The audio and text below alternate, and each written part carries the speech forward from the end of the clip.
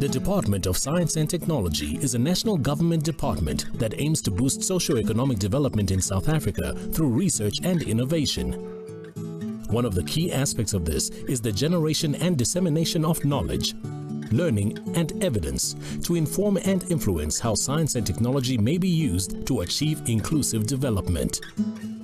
This government has prioritized rural development, and because we are a Department of Science and Technology that has a mandate to then look at knowledge to solve problems, we therefore partner with certain government departments in order then to understand what are the problems or the challenges they have, and how can we use the knowledge that we generate in the institutions that we finance to solve those problems. We are looking at ways and means of ensuring that innovation is used to improve service delivery, but also to ensure that rural communities have got access to infrastructure.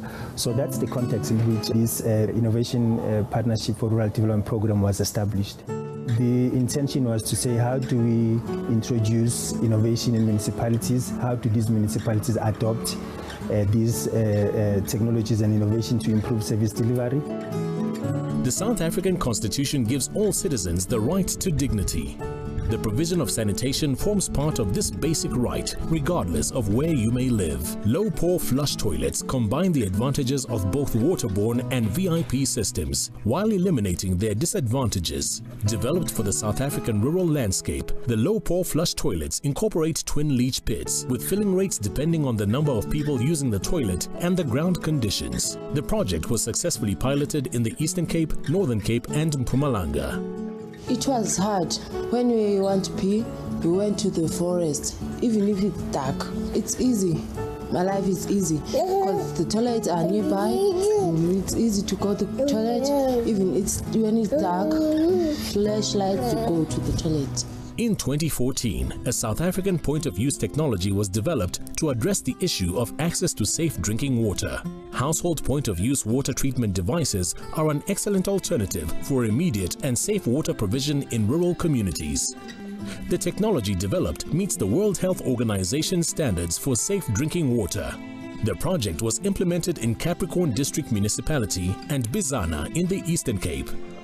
The woven fabric microfiltration gravity filter point-of-use technology is driven by gravity alone, requires no water treatment chemicals, and is robust, simple to operate and easy to maintain.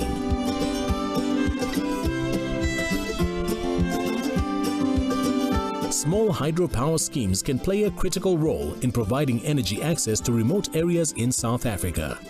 As a result, the small-scale hydropower project was introduced at Mhlonhlo local municipality in order to provide a rural community with grid quality and reliable electricity supply, so improving the standard of living of the receiving community. The project has seen significant impact on the quality of life of the KwaMadiba community. The design of the KwaMadiba small-scale hydropower system has proven the feasibility and technical possibility of small-scale hydropower installations for rural electrification. The integrated algal ponding system was implemented in rural towns in the Eastern Cape. This project focused on creating a demonstration-scale wastewater treatment works, while also creating a viable platform to launch sustainable food security and job creation in vulnerable communities. Another project looking at treatment of wastewater is that of the algal-based tertiary treatment in maturation ponds of wastewater treatment works. This project implemented a self-sustaining system that is independent of electricity or expensive chemicals to allow for the effective removal of pathogens from wastewater treatment works effluent. The project was implemented at the Motetema Wastewater Treatment Works in the Greater Sekhukhune District Municipality. The environmentally friendly treatment method supported a reduction in human health risk downstream. The Municipal Services Corrective Action Request and Report System, CARS, is an incident management system with a strong focus on enforcing accountability. This will improve the manner in which municipalities handle queries that are reported by communities. Further innovations linked to this project are currently being piloted. These include the setup of community-based organization water service providers that will decentralize some of the basic maintenance work to ordinary communities and so support job creation. solution. The Smart Geyser project was initiated to address the challenges of water scarcity and lack of awareness of water as a scarce commodity in South Africa. This project used the influence of another resource, electricity, to raise awareness of the cost and quantity of water usage in a household. The project focused on control of geysers, measuring and managing electricity supply, temperature settings, and water supply. Minute-by-minute information is presented to the users in an easily digestible format, either online or in the form of an app on users' cell phones. The water safety planning and wastewater risk abatement plans is a key element of risk management planning. The purpose of the project is to assist in the assessment of current practices at the identified municipalities, including the provision of guidance and technical support where required. It focuses on the development of new risk management for both water and wastewater risk management at challenged district municipalities. The Eastern Cape and KwaZulu-Natal were the target provinces for the first rollout of this project. Step on the top story this hour. The Science and Technology Youth Journalism Program was implemented to promote the interest in science and technology amongst disadvantaged youth. Given that community media tends to focus on reporting such as crime, politics and sport, a need was identified to expand the range of community media to cover science and technology. The Science and Technology Youth Journalist Program was implemented in district municipalities where other IPRDP technologies have been demonstrated. The project has dramatically increased the amount of science reporting by community media, and interns are contributing in terms of science-related stories. Feedback from community media is positive. As the DST, we look forward to improving the contribution that we make to support what we're trying to achieve through the National Development Plan and other programs. It's important for a department like Science and Technology to be at the kind of center of our national development efforts, and we think through programs like the IPRDP and other programs that we have in the DST, that collectively we're making a contribution to the three core things that we see as requiring the attention of everyone in South Africa. That is, how do we deal with poverty, how do we deal with inequality, and how do we deal with unemployment. We as a Department of Science and Technology have demonstrated that science, technology can be used to improve people's lives, and therefore we hope that that will help us and the rest of government to fulfill the mandate that they wanted of making sure that people's lives are improved. From the Department of Science and Technology perspective, we think it is extremely important to get the public also excited about the fact that science should not be seen as something that is done by a few individuals with white coat somewhere in the laboratory. It's something that can be used to change people's lives. I just wanted to, first of all, start with a good morning and welcome to all the speakers, all the attendees and the organizers. I see we are about 160 attendees so far, so there's a lot of interest in the session today, and I can assure you, you are not going to be disappointed. There's lots of really interesting stuff. I'm going to be introducing our first speaker in a minute, Mr. Tsipang Masia. But before I do that, let me just briefly give you an introduction to ASAF. I think most of the attendees today are familiar with the science and technology landscape in South Africa. But for those who are not, ASAF is the Academy of Science of South Africa, established in 1996 by the then President Mandela. And it consists of about 600 appointed members. So these would be members of the scientific academic community, mainly within South Africa. And I hasten to add a very efficient secretariat, I can assure you, who manage the daily activities of the Academy. So what does it do? Well, you'll find all that information on the ASAF website, including its objectives, its role, and of course, news about all of its programs and its activities. For me, the most important statement is ASAF aims to provide evidence-based scientific advice on issues of public interest to government and other stakeholders. And that's partly the reason that ASAF is involved in this project. But I need to add to that objective its important role which is undertaken through its scholarly publishing unit in terms of the management of SciELO South Africa, the open science platform, and the South African Journal of Science.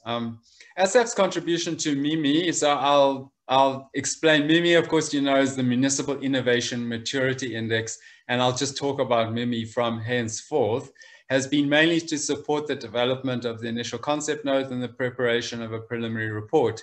And so my role today is exactly that. I'm going to be continuing the supportive role to MIMI, and I'm going to now move on to what are we here for today. So it's 20 past already, and we're not yet at the core purpose of what we're going to be doing today. But to quote from the invitation, the overarching objective of the launch event is to introduce MIMI to the wider local government stakeholders, and there are 160 stakeholders on the seminar, which is very gratifying to see, and welcome to all of you. So MIMI is a self-assessment and a reflective tool that assesses innovation performance, practices and maturity levels of municipalities. And those who you're familiar with the science and technology policy landscape know that measurement and response is very important, very critical in the whole policy space, and especially in policy experimentation. So this event will share the preliminary report of the municipal innovation measurements based on the insight emerging from the pilot phase of this index.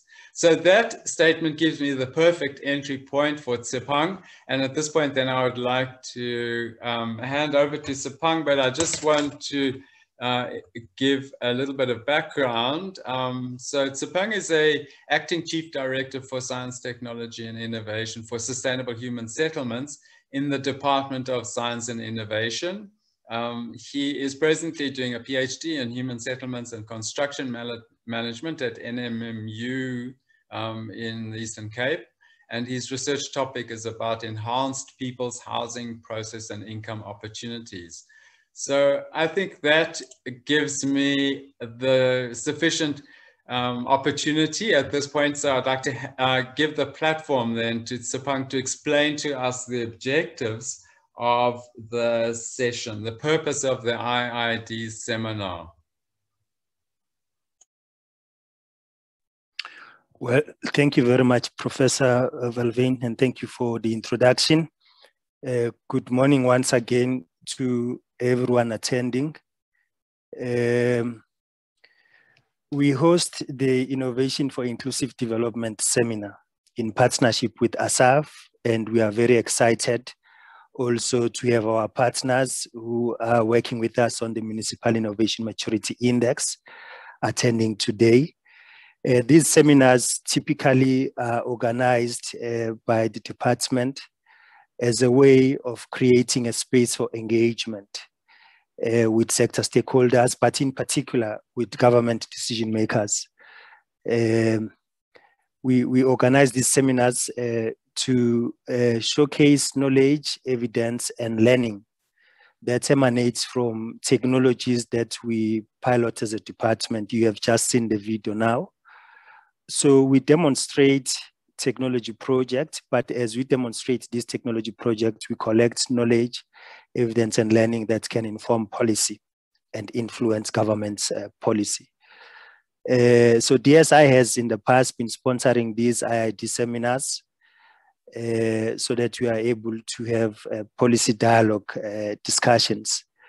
But it is mainly to showcase technologies and decision support tools that have got a potential for widespread adoption in government, and also technologies and decision support tools that can actually improve service delivery and help us achieve a capable state, as we know that's being the vision expressed in the NDP Vision 2030. So in this instance, the Municipal Innovation Maturity Index is a decision support tool that we see having potential for widespread adoption, especially in municipalities, and also a decision support tool that can help encourage municipalities to upscale and take up innovations. Now, we have funded this pilot implementation of this tool in partnership with the South African Local Government Association, SALGA, the Human Sciences Research Council, the University of KwaZulu-Natal. And we then went into this partnership, clearly asking these three institutions to look at developing the tool itself, but also piloting the tool and reaching this milestone that we see today, where we want to roll the tool out nationally. Now, you will all know pilot implementation is more about testing if a system is fit for purpose, but also testing in real life if that system can actually achieve what is realistic and what it is set out to achieve. So the report that is being presented here is basically emanating from a pilot implementation process to test and to learn and to see how we can replicate and roll out this tool at a national scale. So we had to go through a pilot implementation process to test that. And then this IID seminar will obviously share with you a report of innovation measurements in municipalities. It is our belief also that it provides a blueprint, it provides a model of more robust reporting to come in future about innovation practices in municipalities.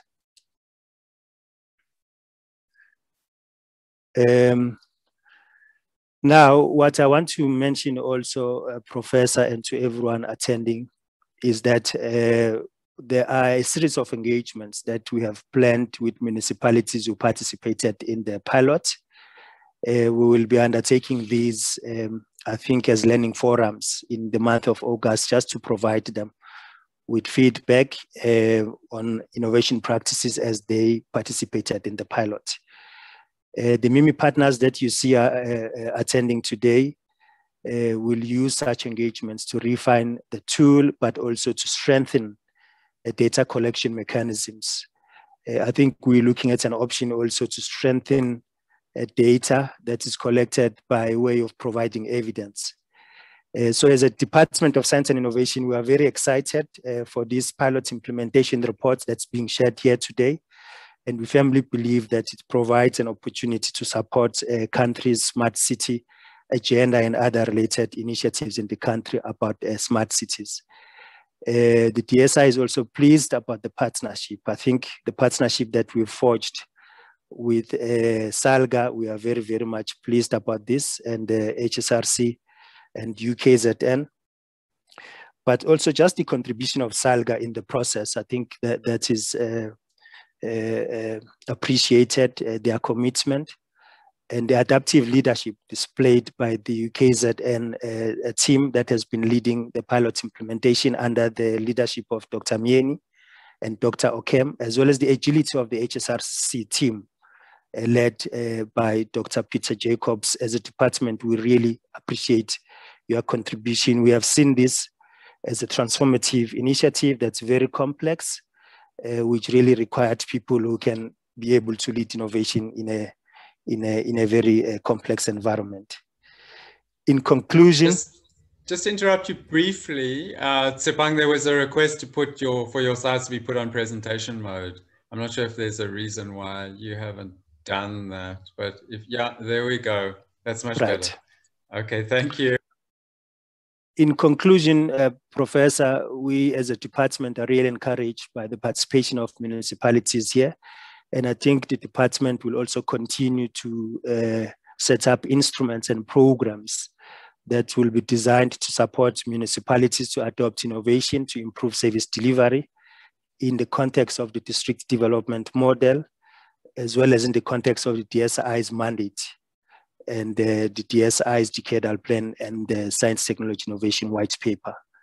We really are looking forward to a more fruitful engagement at the seminar here.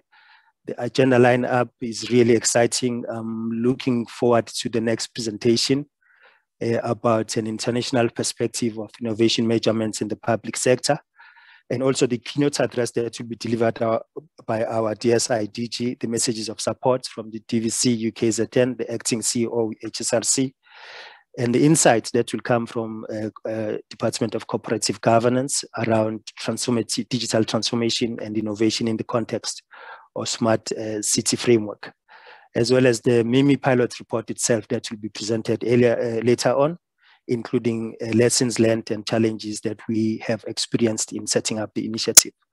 So with those words, Professor, we really hope that there will be an increased participation of municipalities in the MIMI rollout. And I would like to really wish everyone a productive and a fruitful engagement. Thank you very much. Thank you so much, Sepang. That was brilliant. And you also saved us a bit of time, which we're going to need. So our next speaker, as you've indicated, and I know I'm going to struggle to pronounce Professor Mehmet Demircioglu's surname. Just a few words of introduction. Professor Demircioglu is an assistant professor at the Lee Kuan Yew School of Public Policy at the National University of Singapore and a research fellow at Arizona State University and Indiana University Bloomington. His main research focus is public sector innovation, and his work is published in Research Policy, Governance, Public Management Review, Journal of Technology Transfer, Small Business Economics, and a number of other important academic journals. So we very much look forward to the input that you're going to be making. It's always incredibly important to get an international perspective. And so I now give you the floor, and thank you very much for participating in this program.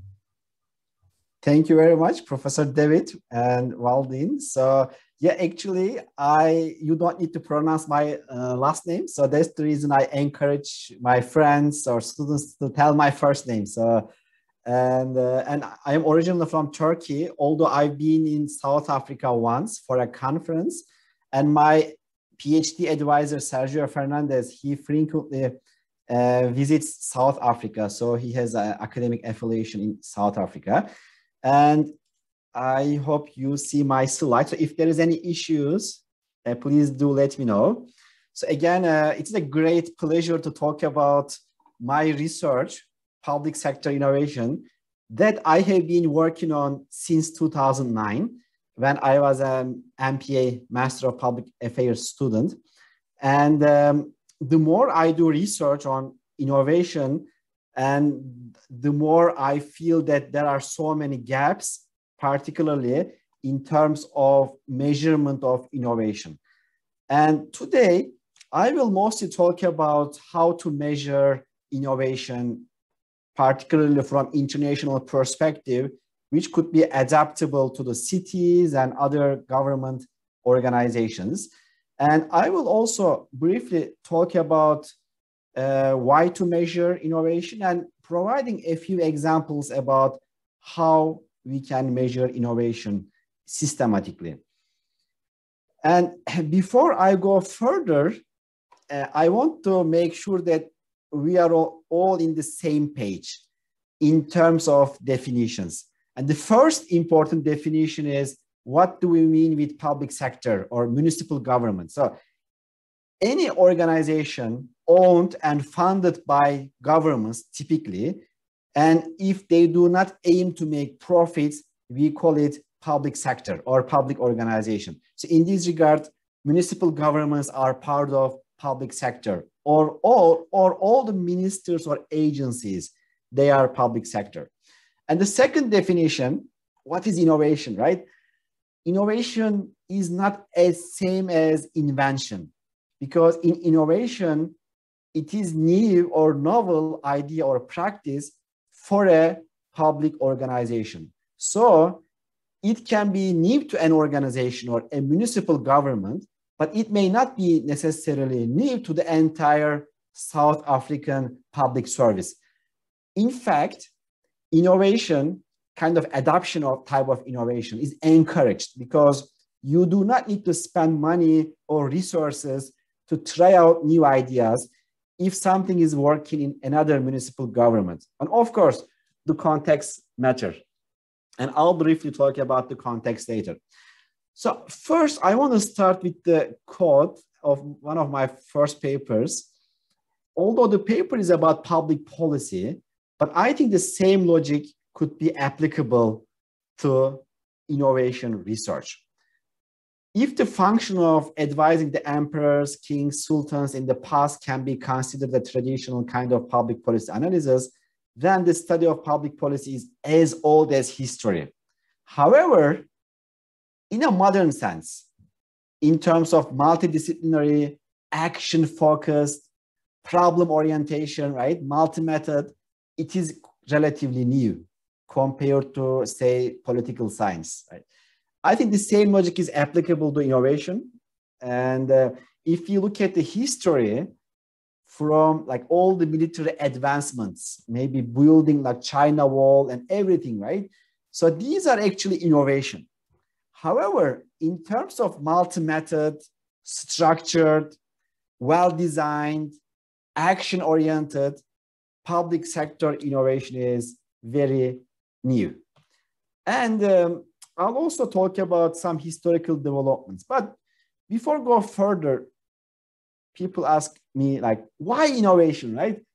Why public sector innovation? Of course, innovation is crucial for efficiency, legitimacy of organizations, but these are also part of our essential lives.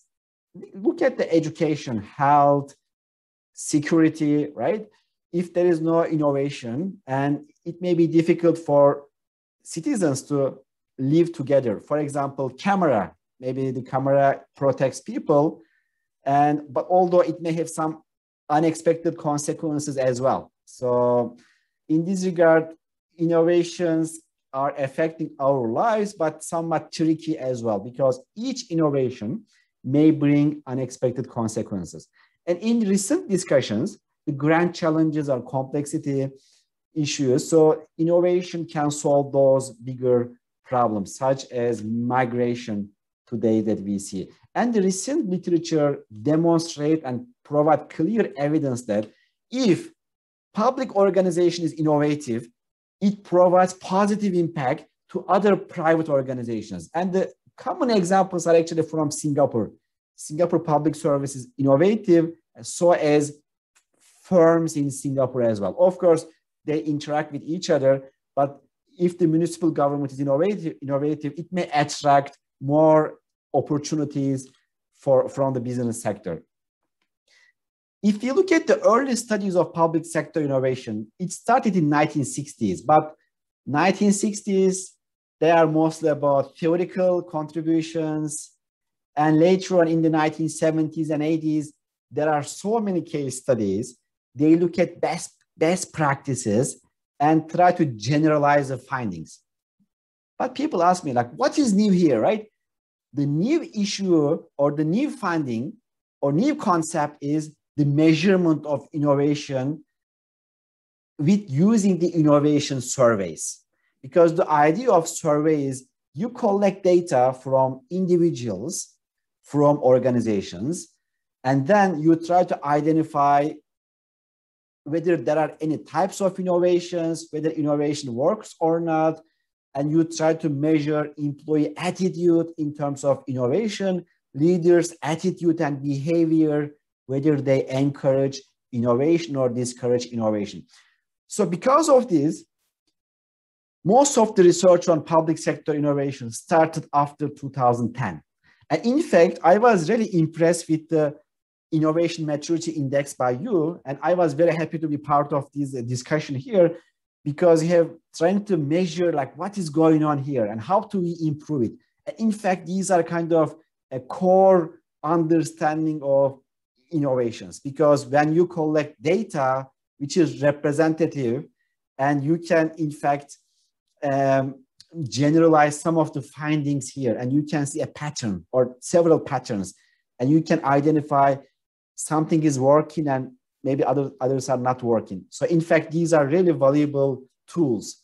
And if you look at the academic literature, the last 5 years or 6 years, you can see an increasing number of innovation studies, and mostly because of this kind of surveys. There are, for example, now Korean Innovation Index surveys, and then hopefully there will be more research in the Innovation Index, innovation using Innovation Maturity Index in South Africa.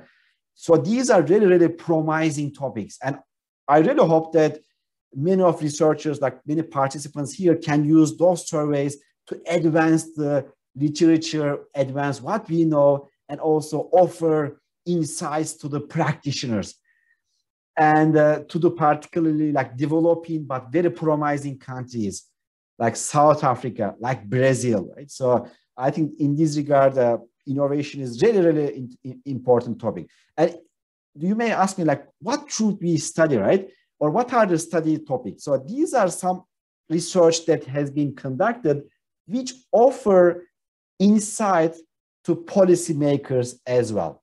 Some of the researchers and practitioners, they are interested in the innovation as dependent variable. So what I mean innovation as dependent variable is, what are the drivers of innovation? What are the conditions for innovation, right? So then you may identify like what leads innovation, maybe experimentation, maybe feedback loops, maybe resources. So these are really important connections to understand why some agencies are more innovative, why some municipal governments are more innovative. And the second kind of bigger theme for innovation research is we consider innovation as independent variable. So the question becomes here, so what? Okay, we understand there is an innovation in this agency or this city, right? What happens? And then you look at, let's say, performance of the city, and you look at whether foreign investment on that particular city or city development or growth, right? Or unemployment rate. And you can really find whether this particular innovation, it may be more about product innovation, maybe process innovation, maybe technological innovation, whether there is any impact to the important outcomes like performance. And the third set of bigger research question or research analysis, again, it also impacts the practical implication is where the ideas come from. Who are the main source? Are there like government officials?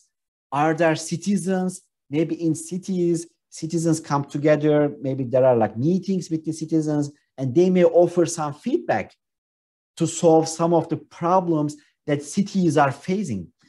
It may be like bottom-up innovation. But in other cases, government may dictate you, okay, you need to complete those innovations. And then you can look at, maybe you can compare those innovations that are top-down and other innovations maybe bottom-up, or maybe more collaborative innovation. And whether, again, like you can link to the maybe second aspect, whether the innovation increases performance. And the other aspect is types of innovation. Like, are you interested in product innovation, kind of service innovation, or maybe citizen satisfaction, right? So again, because of the need or the problems that you are facing, so then you can change the focus of the innovation.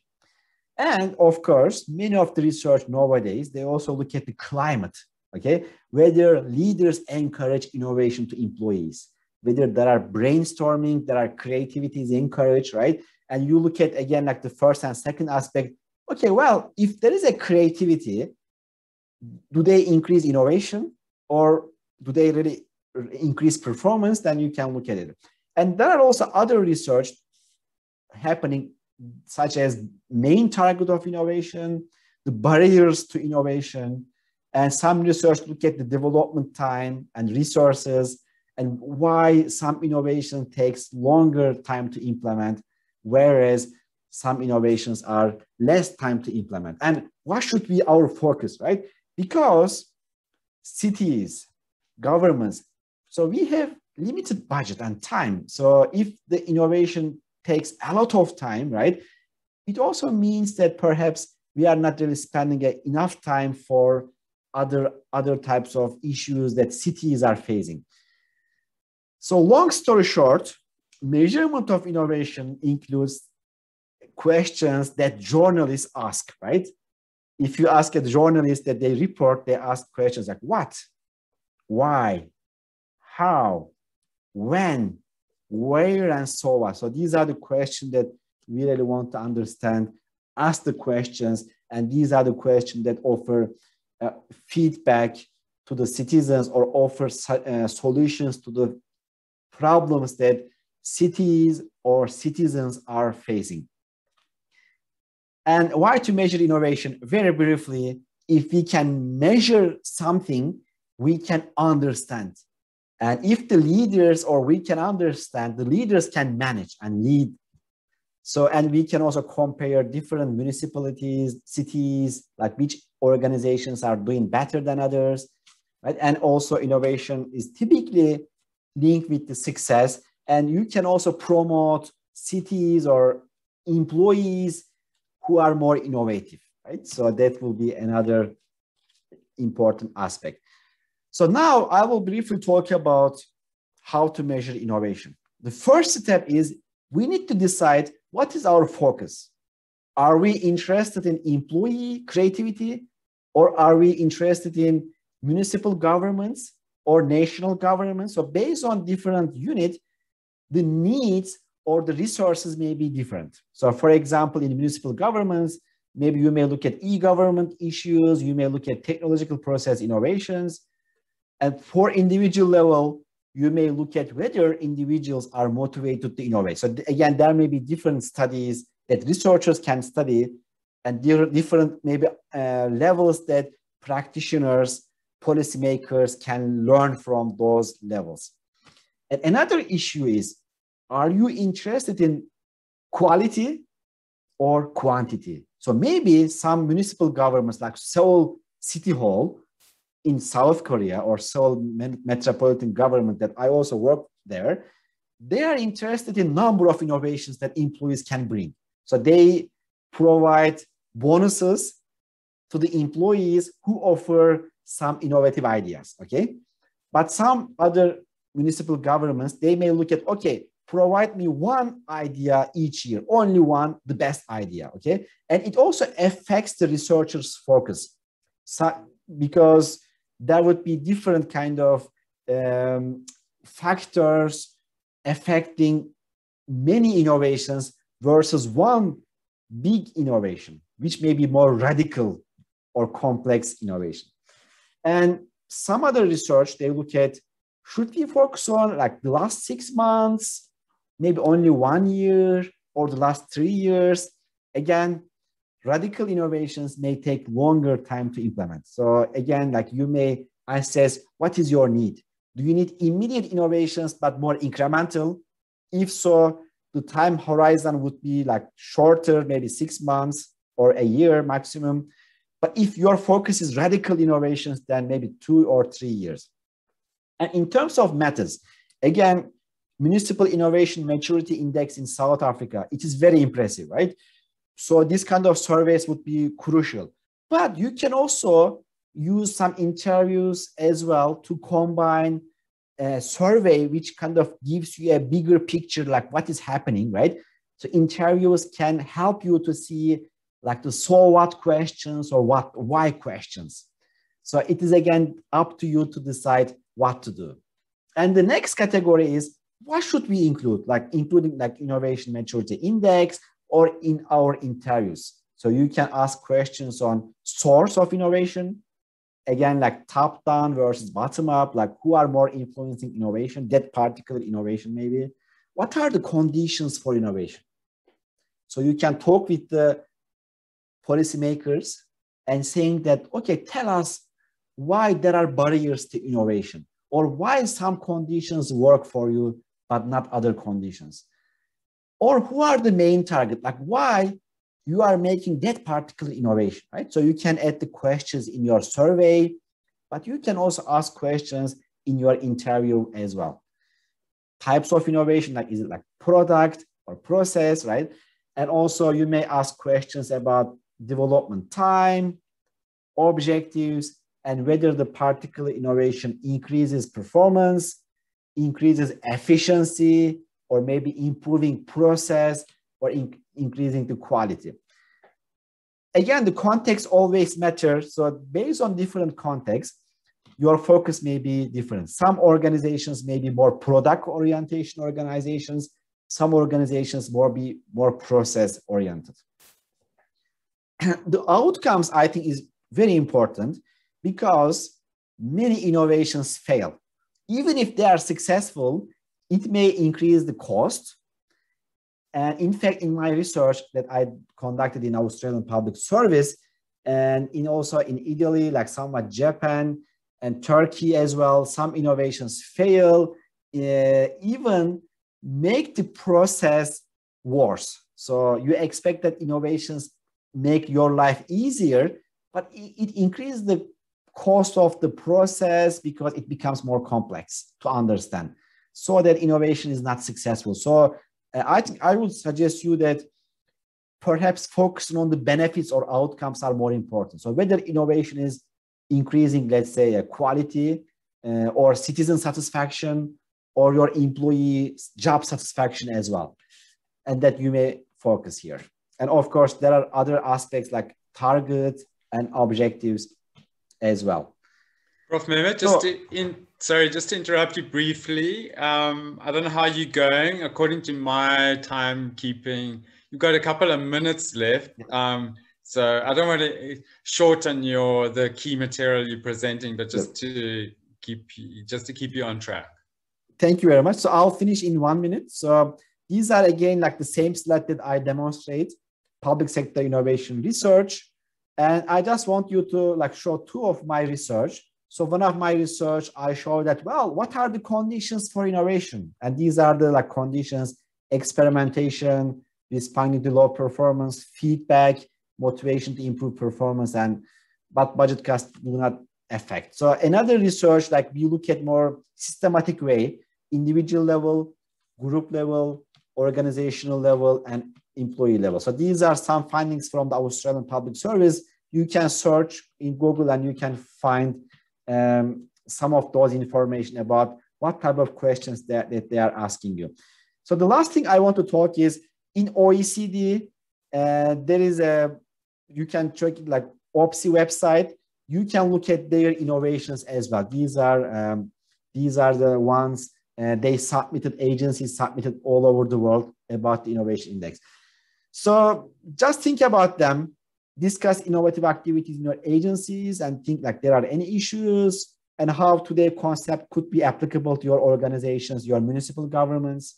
And then please try to construct and develop scalable and implementable ideas. And again, the MIMI, Municipal Innovation Maturity Index, very promising, and I hope there will be more research and practice using that survey and advance it. So thank you again very much, and I'll look forward to your questions if you have any questions. Thank you ever so much, Prof Mehmet. Just leave that last slide up for a minute because I'm not sure that we all followed. So the OECD OPSI site, that is where you submit a case study for evaluation, or what would be the purpose of that site? Yeah, thank you very much, Prof. David. So that OECD, although South Africa is, I think, not OECD country, but still countries from all over the world, they submit their best innovation cases to those websites. And I also checked whether there are any submissions from South Africa. And I found that there are 6 or 7 successful innovation cases submitted by South African agencies. And I didn't see that they are from a municipal level, but they are, I think, community level, kind of non-profit level, or the government level. So the idea is that if you innovate something, and if you think that there is an innovation, you submit your case to those OPSI websites. And I think there are currently over 500, the best cases. And based on these cases, they can evaluate, because I know those people in OECD, so they evaluate whether these innovation could be included in their websites. So, and they accept cases randomly as well. So you can just go over and submit your innovation, which is adapted maybe in the last year or two, or you can submit based on their annual call for innovations. So in some, you can even randomly submit your innovation if there is any innovation. And I believe there are many innovations conducted by the municipal governments in South Africa. Brilliant, thank you. Yeah. Well, thank you so much, Prof Mehmet, for your presentation. And that overview really of innovation in the public sector. What does it mean? What is the definition of public sector, and what are the different types of surveys? I think we've got now we've got 20 minutes or 15 minutes for questions and answers. We have a couple in the kind of Q&A section. I'm just asking all participants to post their questions if they've got any. Two of these are questions that don't relate to this initial presentation. So there's one question: is there a link available to the MIMI index reports and data sets? And then would the CMM maturity model by PMI be helpful? So let's first of all take the question about would the CMM maturity model by PMI be helpful? Now, I have no idea about those acronyms. I think PMI might be the Project Management Institute and the CMM might be something, I don't know. Okay, so yes, it is the Project Management Institute, but we don't know what CMM. I'm not sure, Mehmet, if you would be able to answer that. Is that something that you know about? I'm not very familiar. Maybe maybe it is better not to answer by me. But what I can just tell briefly is, I think every model and every innovation index are very valuable. And think about innovation applicable to our lives as well. Some innovations may fail, right? But the process itself brings so many values to us. So this type of models can offer insights, and we can use the models, existing models, to improve further and adapt to the local context. And based on our need, we can also use different maybe survey questions. So if your focus is, let's say, targets of innovation, then you may ask questions measuring targets. If your focus is outcomes of innovation, you may ask whether the innovation increase cost or reduce the cost and how it impact innovation. So again, I'm not very familiar with the change maturity model here, but using these and advancing these would be very beneficial. Okay, thanks. Thank you. Maybe stop sharing your slides, then yes, we can go back to the, there we go. Thank you. So I mean, I was very interested in that article from Research Policy. That's your most highly cited article. And I'm just reading to you the last sentence, because this is my question. You know, usually you have these Q&A sessions and are there any questions? And there's just this deathly silence. You think that everyone has died. And I call it the silicon silence, because it's, you know, it's not clear whether anyone's even listening to you, just talking to yourself. But so I've got a question, so we don't have to get stuck in a silicon silence. But the question is, so if I'm reading this, it says, the results of the study suggest that the intrinsic factors such as experimentation and motivation to improving performance are crucial for achieving innovation in the public sector. So I've got the two questions. First of all, relate to public sector. I mean, the understanding of the public sector is that they must just do the work that they've been asked to do. You know, they need to issue ID documents and make sure that there are sufficient police presence in a particular area, and that the health system works. And so there's this, it's really a kind of an emphasis on doing the routine tasks, the operational tasks, doing those well. And organizations tend to struggle with this concept of ambidexterity, where ambidexterity would refer to being able to be innovative and entrepreneurial and try new things and break the rules and think out of the box, all of those aspects, which we typically associated with entrepreneurial organizations and not with the public sector. So how do you manage to, in a single organization, combine these two cultures? Yeah. How do you think that's possible? Yeah, thank you very much, Prof. Davis. It's a great question, and there is, I think, big debates about, like, somewhat, should organization theory more important than behavior? So theory is more about strategy, design, and the mission, right? The behavior is whether about like experimentation, whether employees' motivation to innovate and their satisfaction.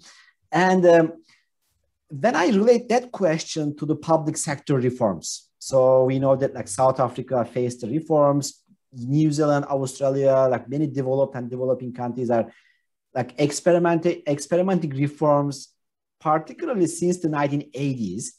The researchers find that most of the time, like more political scientists, maybe Christopher Hood or like Pollitt and so on, why some reforms fail and why some are successful, right? Because on the one hand, we want to encourage entrepreneurship, innovation, right? But why some of the innovation attempts brings more corruption, right?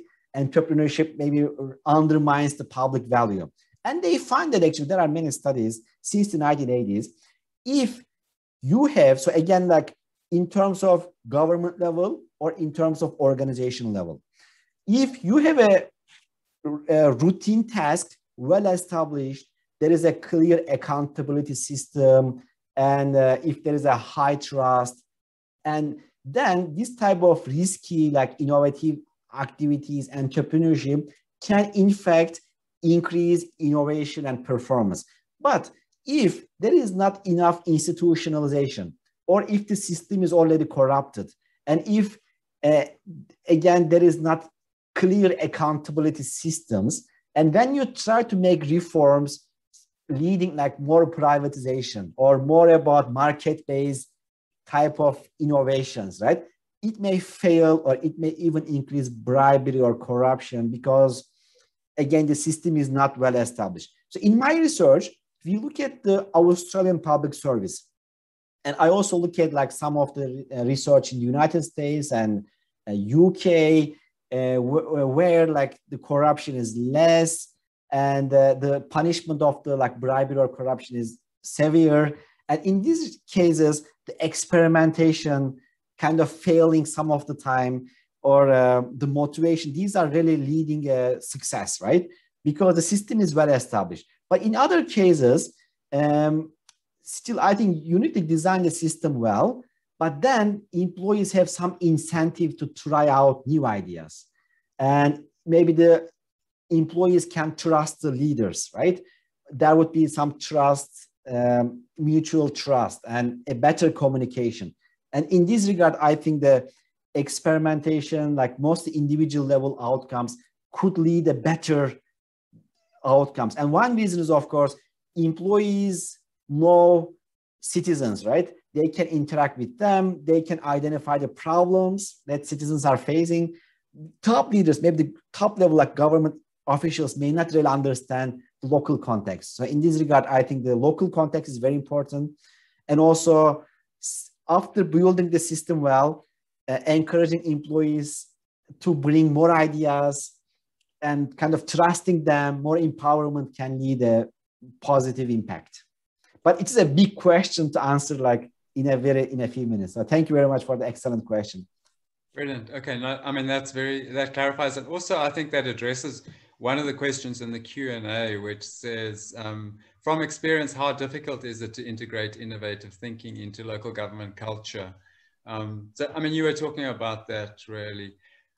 I guess, I mean, a sort of a related question would be the question, I mean, we have these things like the Global Innovation Index, yes, which is very private sector oriented. And I mean, there's an ideological component there, because the ideological component is simple, that the center of innovation, the locus of innovation is private firms, and it doesn't happen in the government sector. And so when you see diagrams of the National System of Innovation, in the middle, you know, with a star around it, is always firm level innovation. No one ever talks about public sector innovation. So, I mean, look, why is it not possible maybe to develop something like a public sector innovation index and use that as a comparative basis, and also to identify exactly that question, you know, from experience, which local authorities are able to successfully integrate innovation into sort of local government culture, if you like. So that might be one way of doing that. Yeah. Yeah, it's an excellent question. And honestly, so my co-author, Kohei Suzuki, so he's at Leiden University in the Netherlands, and we published one piece using this GIA, kind of Global Innovation Index. But the main problem for this one is it's a private sector or firm focused. And in fact, there is a big issue that you cannot really compare like the effectiveness of public service or innovativeness of entrepreneurship of the public organizations. So there is a big need here. And hopefully maybe in South African case, at least they can maybe compare cities across each other, right? Then it will maybe give a guidance maybe for maybe a good example for other municipal governments as well. I think the starting point, that hopefully there should be a starting point that the leaders, maybe in the city level or government level, they can try to identify like how to increase innovation at the public sector level, not the private, but in terms of bureaucracy, how they operate, in terms of the climate of organization. I think there is a big need in this case. So. Okay, brilliant. No, nice. It would be interesting to see. So I think we've got, where's it, 12:06 now. So we've kind of run out of time. I see that on the questions and answers, David Kutsia is continuing the discussion really about this tension between compliance and entrepreneurial activity. And I think let's leave that in the background for the moment. You know, there are ways of managing that, and that's what you've indicated. And I'm sure that this is a question which will be addressed in the later discussions. So at this stage, I think I would like to say thank you very much, Mehmet. I really apologize. I should have known it was Turkey because it would have been easy just to Google it and find it. But that was what I was told, and I didn't check it. Yeah. So in any case, it was a mistake. I'm sorry. I'm embarrassed about that. No, please do not worry. So actually, if you look at the Turkey, most of the people immigrated from other places, or there are locals that historically 100,000 years ago. And my DNA shows that actually 30% of my DNA is Italian. Oh, wow. I don't know where it comes. So yeah, I think good guess, because it is more than Asian genes. There we go. How did we know? Yeah. Yeah. But in any case, thank you very much. That was great. And yeah, hopefully you'll be able to participate in the discussions during the day. But if you're not, then of course we understand. So thank you. Thank you very much. Yeah. So at this point, let me now go to our next speaker. So I just must pull up the information. So our next speaker is Dr. Phil Mjwara, who's going to be giving us a keynote address. Phil, it's a great pleasure to have you on this platform attending this seminar. I'll very briefly give some background. You have a BSc, MSc, and PhD from University of Witwatersrand, and your academic career includes serving as a professor of science and technology policy at the University of Pretoria and physics lectureships at the Wits. University of South Africa and Fort Hare. We all know you very well as the DG of the Department of Science and Innovation, despite what the video told us about Department of Science and Technology, but formerly the director in the Department of Arts, Culture, Science and Technology, and you serve on NACI. You are a celebrity within the science and technology community, and I don't think I need to give much more introduction. I still have copies, by the way, of the South African Technology Foresight Project outputs in my office at the University of Pretoria, which is very ill-frequented right now. Hopefully one day we'll get back to the stage where I can go back into the office regularly. Phil, it's a great pleasure to have you with us today. Hopefully you are there. I haven't looked to see whether you are in attendance. Phil, you're here. Brilliant. So Phil, over to you. You're giving us the keynote address. I have no idea what it's about, and that's what you're going to be telling us. Thank you. Yeah, thanks very much, Dave. I'm not sure what keynote address means. The team asked me to say a few words to contextualize, I think, what this meeting is all about. So I'll probably make 3 points. And I followed the discussions before you allowed me to say a few words. Now, Phil, just quickly, sorry, just to interrupt you quickly. You're quite the sound is quite low. I don't know whether you could move the computer closer to you, or I don't know what, otherwise we just almost turn up our sound on our systems. Let's see. All right. Is that better? On the full... Yeah, it's a bit better. Yeah, that's okay. Better. So I know you don't like shouting, so.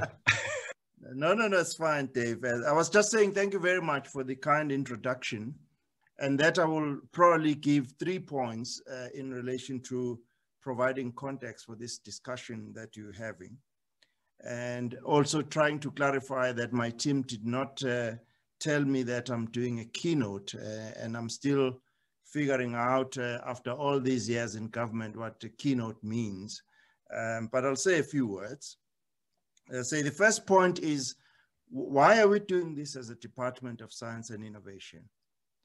And you would probably know that maybe South Africans, but those who are not South Africans, that our 2030 National Development Vision describe a capable state as being the one that is able to achieve national priorities of economic transformation, inclusive growth, and efficient public service delivery through good public management and the introduction of innovation and technology to improve the capability of the state. So we are deriving what we're doing as a Department of Science and Innovation, therefore, from this NDP target.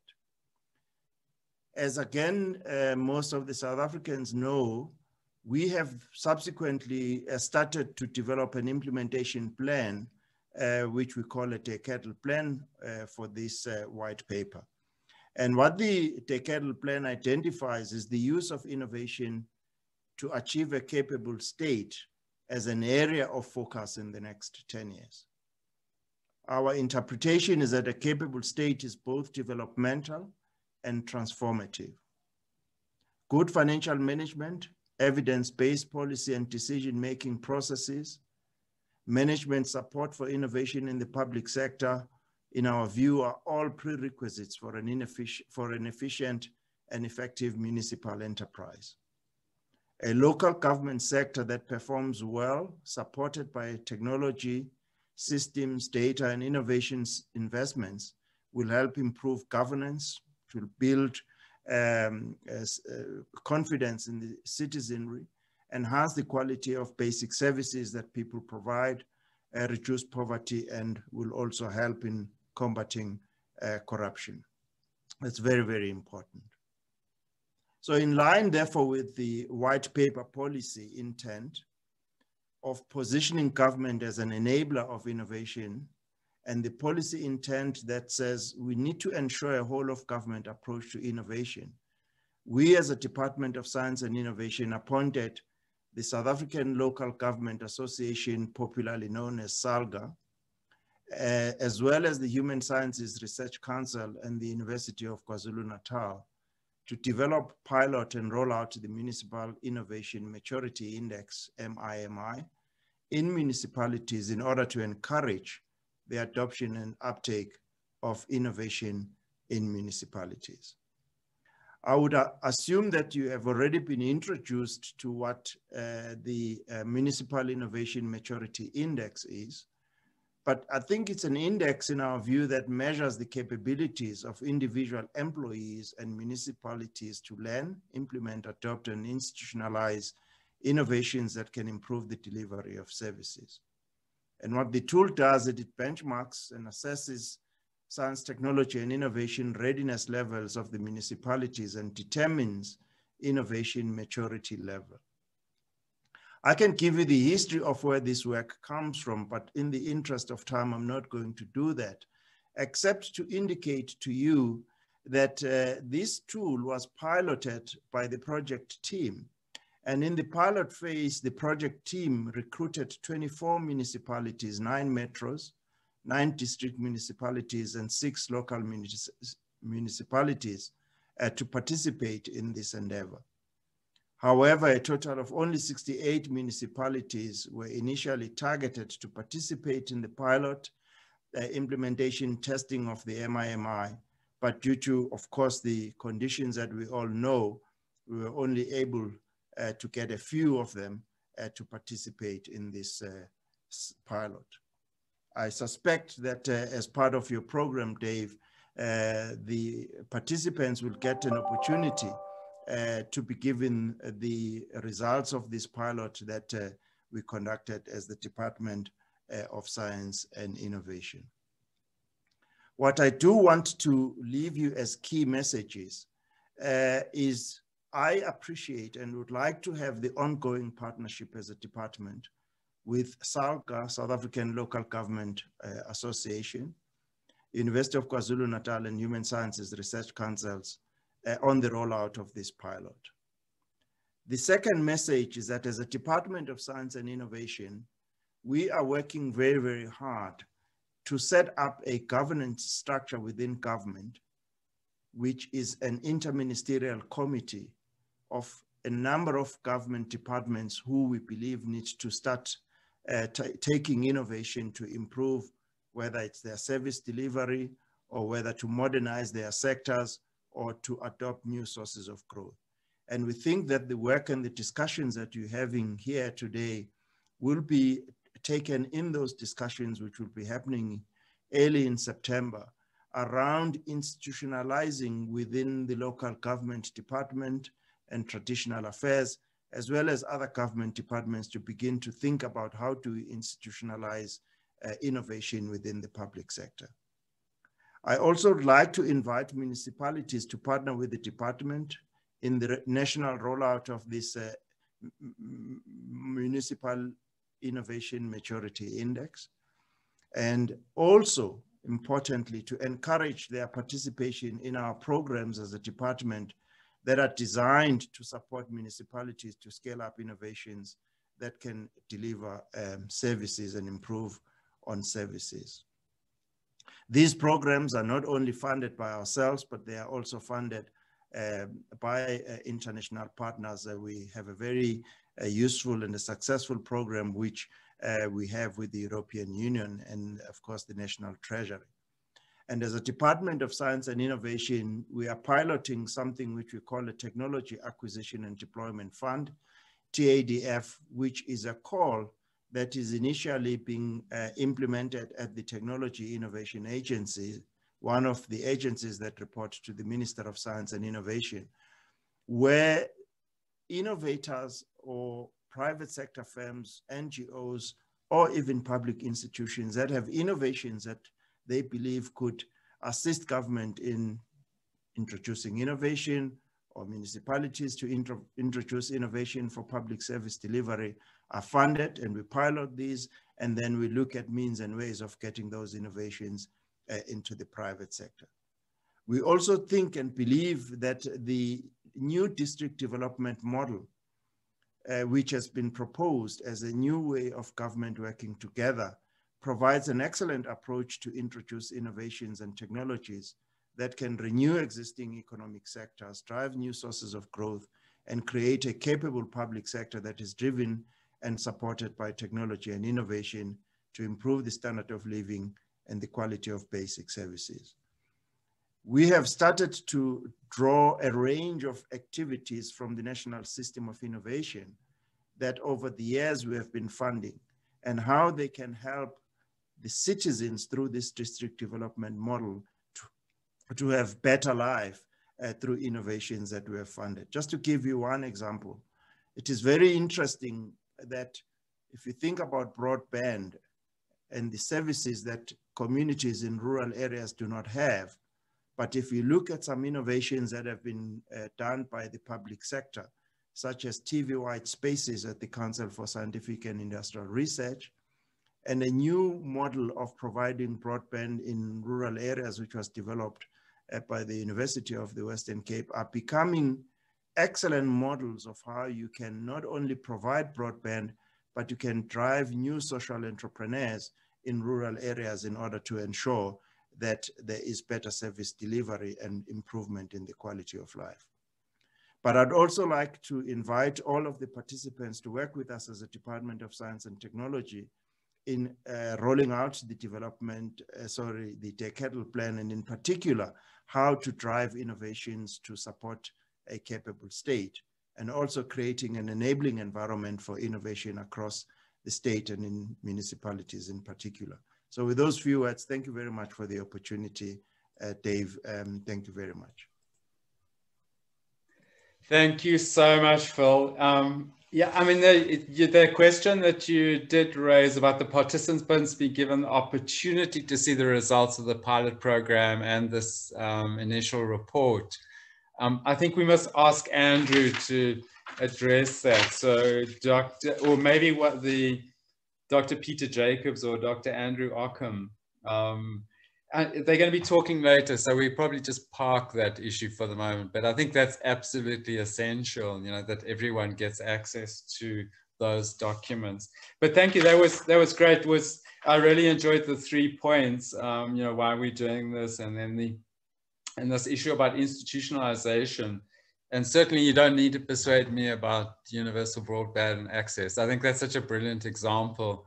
You know, I think universal free broadband access is what we should have, but of course, you know, this is a difficult target to achieve within a developing country. I think, Phil, there is a question and answer session after the next segment, which is number 7 on the messages of support. So I'm not sure if you're going to have the time to hang around for that. There might well be some questions for you, but if you do, it's another 10 minutes or so. That'll be fantastic. Otherwise, but thank you so much. That was really interesting and valuable. And there are a number of questions that have arisen. So I'm going to move on just to the next session so we can keep to our program. And the next session then is, as I said, messages of support from the MIMI partners. And we have one person who's not going to be talking. So Dr. Udesh Pillay isn't going to be addressing the forum, but we hopefully have Professor Moshabela and Professor Simbayi.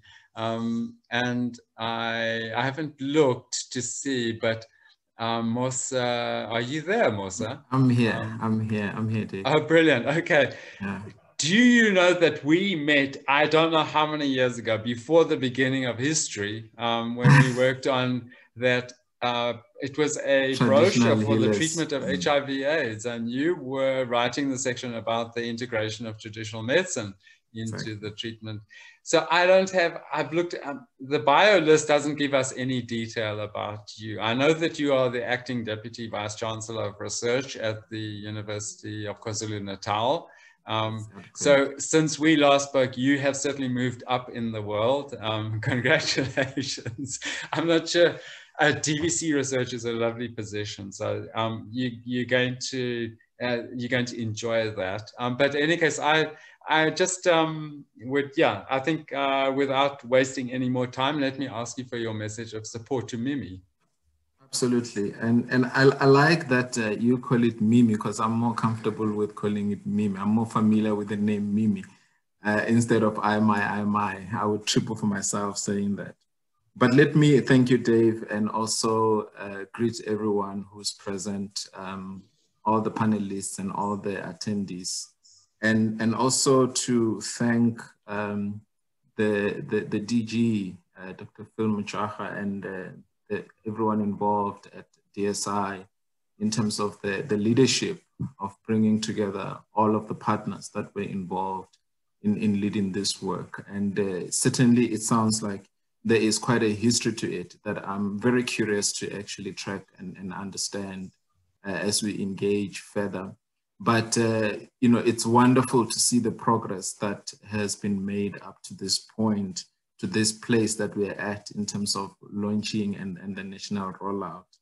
I want to also thank the colleagues at the University of KwaZulu-Natal, the School of Built Environment and Development Studies, who have been engaging actively in this work, and really congratulate you for a wonderful work done.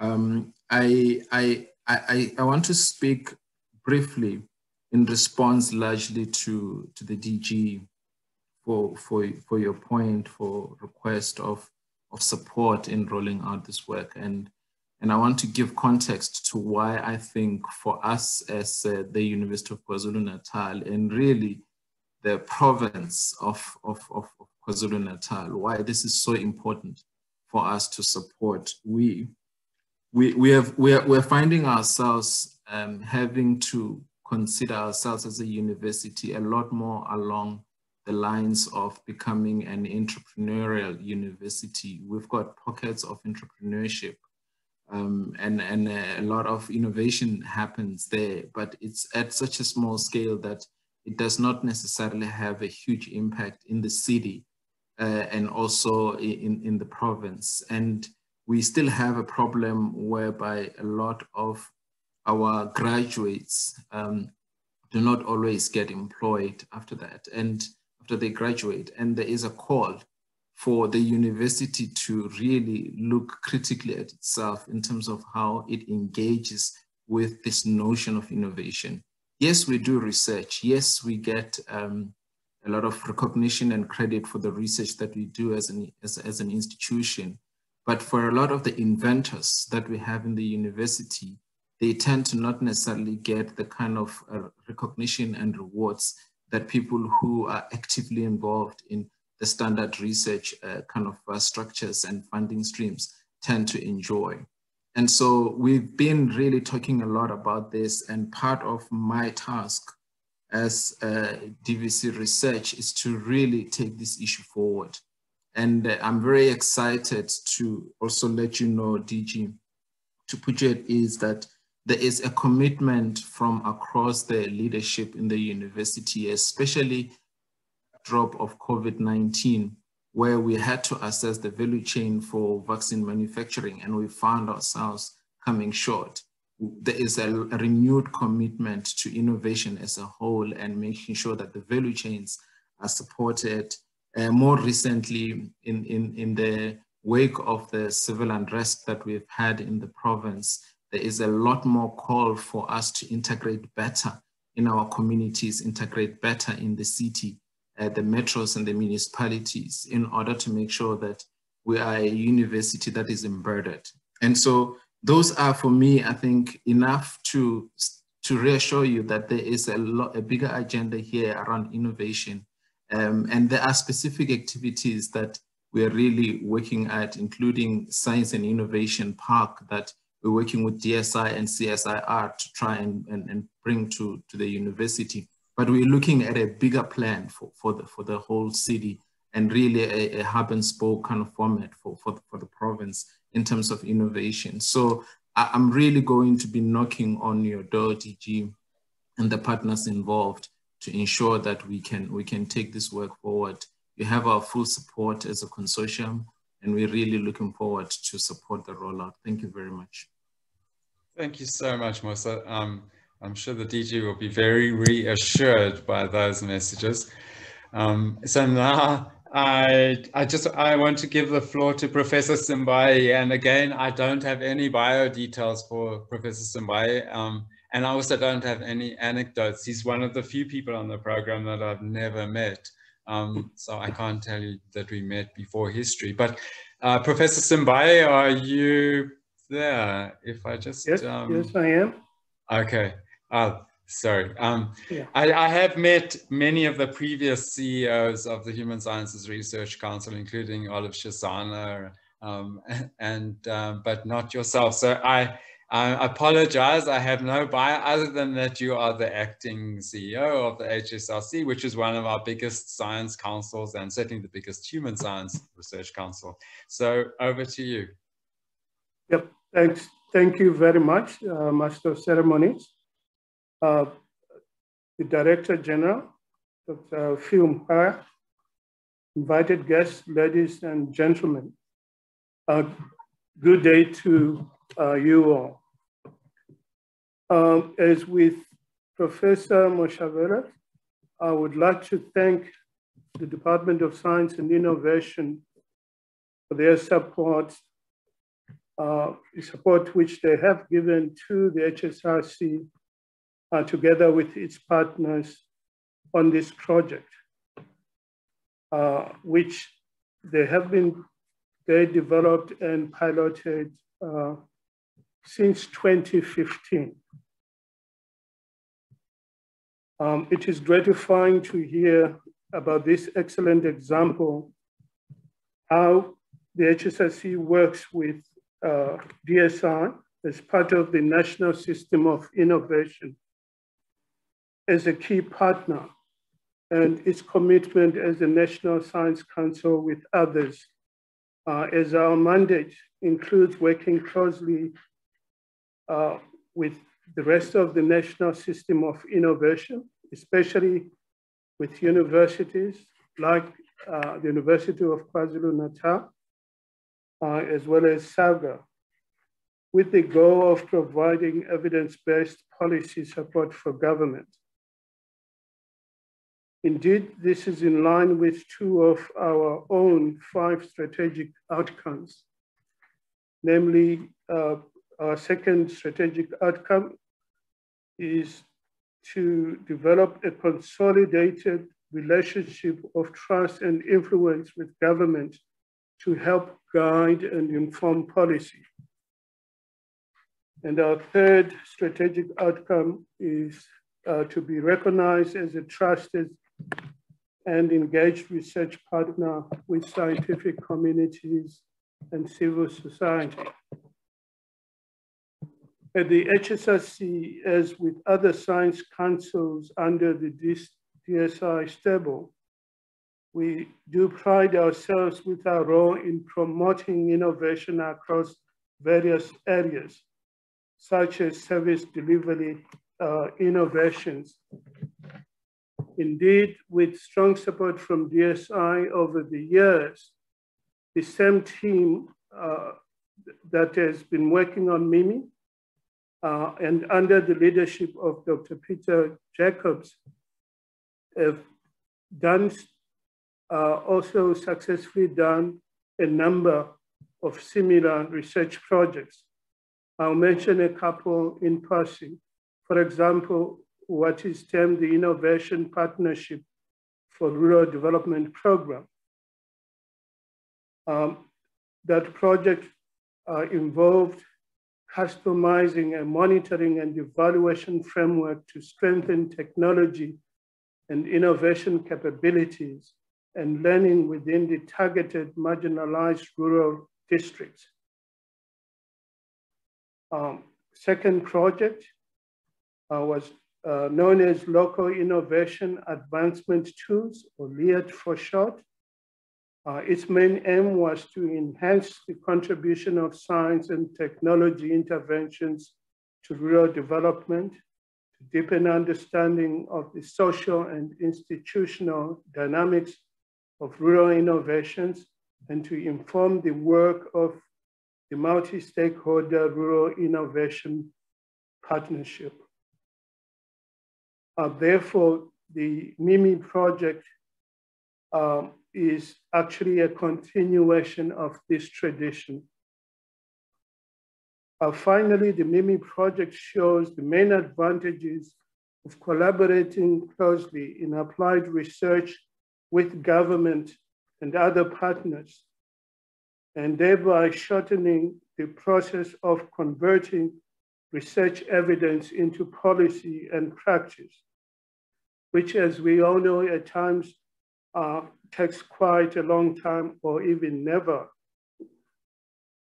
Apart from the additional financial support which DSI provided, the fact that there's joint identification of key policy issues and development of interventions facilitates this process of converting the research evidence that is obtained into both policy and finally to implement it as a practice. We therefore look forward to continuing working closely with DSI and indeed with the other partners, as well as other government departments on such initiatives. Thank you very much, Master of Ceremonies. Thank you so much, Professor Simbayi. That was great for our program. Thank you very much. I'm now going to move on to the questions and answers. And there's one very big question. Phil, I would love to give this to Dr. Mjwara, but I think, Phil, it's probably been answered really in the introductory sections to the white paper. So the question is, what are the real constraints of transformational innovative solutions for our economy in order to nurture for the nurturing of talent as quality of life and bridge the gap between public, private, and technocrats? Yeah, I'm not sure. Phil, would you like to have a go at that question?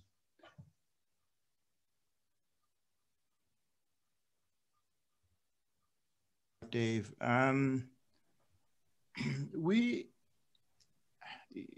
having spent some time in government, you suddenly realize that sometimes you need to spend a bit more time being an evangelist, so to speak, because things that you think are fairly simple and straightforward in other sectors, they are not easy in government.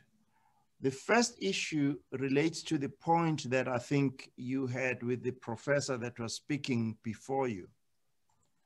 You have an organization or a public sector or even society that sometimes doesn't value its own innovations. I don't know if you've realized that in South Africa. So there is a big cultural problem that we have to address as a society that wants to drive and thrive from innovations.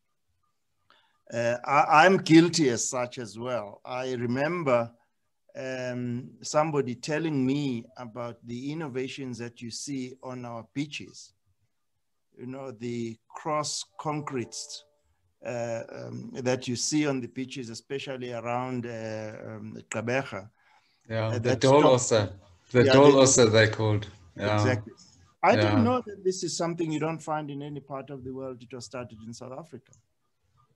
I'm just giving you one example, and there are many others. So the first thing that we want to try and do as a Department of Science and Innovation, hopefully working with yourselves, is that we should value our own innovations. And in valuing our own innovations, the point that was raised in the public service, and I suspect in the private sector, you then need not to fear introducing new innovations. There was a question around, in a culture of an organization that wants to get on with the bottom line, where do you place people who come with these innovative ideas? And I've got an answer for you and the team, and it comes from our president. And this is something that I think as a South African community, we should use in the time that he's the president. He says he was a chairman of one of the boards of the telcos. And one time he met an employee during the coffee break, and he asked the employee, "What is your job?" This person says, "I don't have a job description." And the answer was, "Why not?" He says, no, my job is to go to all the units in the telco and look at what they do. Sometimes I come to work, sometimes I don't come to work. And the president says, "You get paid for this?" And he said, "Yes, I get paid for this." But it was basically the person who would then come back and say, "This is how you can optimize your business processes within this unit." So I think the second thing that then we need to think about over and above our culture is to create the space for those people who have innovations to do so. And thirdly, we should then design our public procurement. Now I'm talking about the public sector.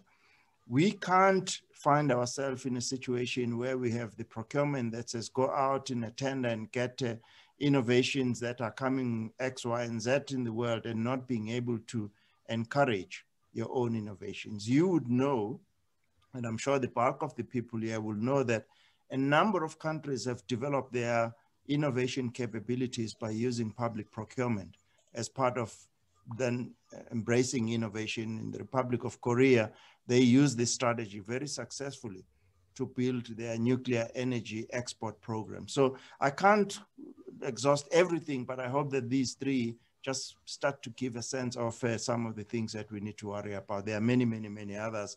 And in the decadal plan, when we publish it, you will see there's a chapter that's dedicated on this. Thank you. Brilliant. Thank you. Thank you. I think this, I'm not sure who can answer this other question, but it's really about the integration of this initiative with two other programs in government or centers. I mean, the one is the Center for Public Service Innovation Programs, and then the other is CESTI in the HSRC.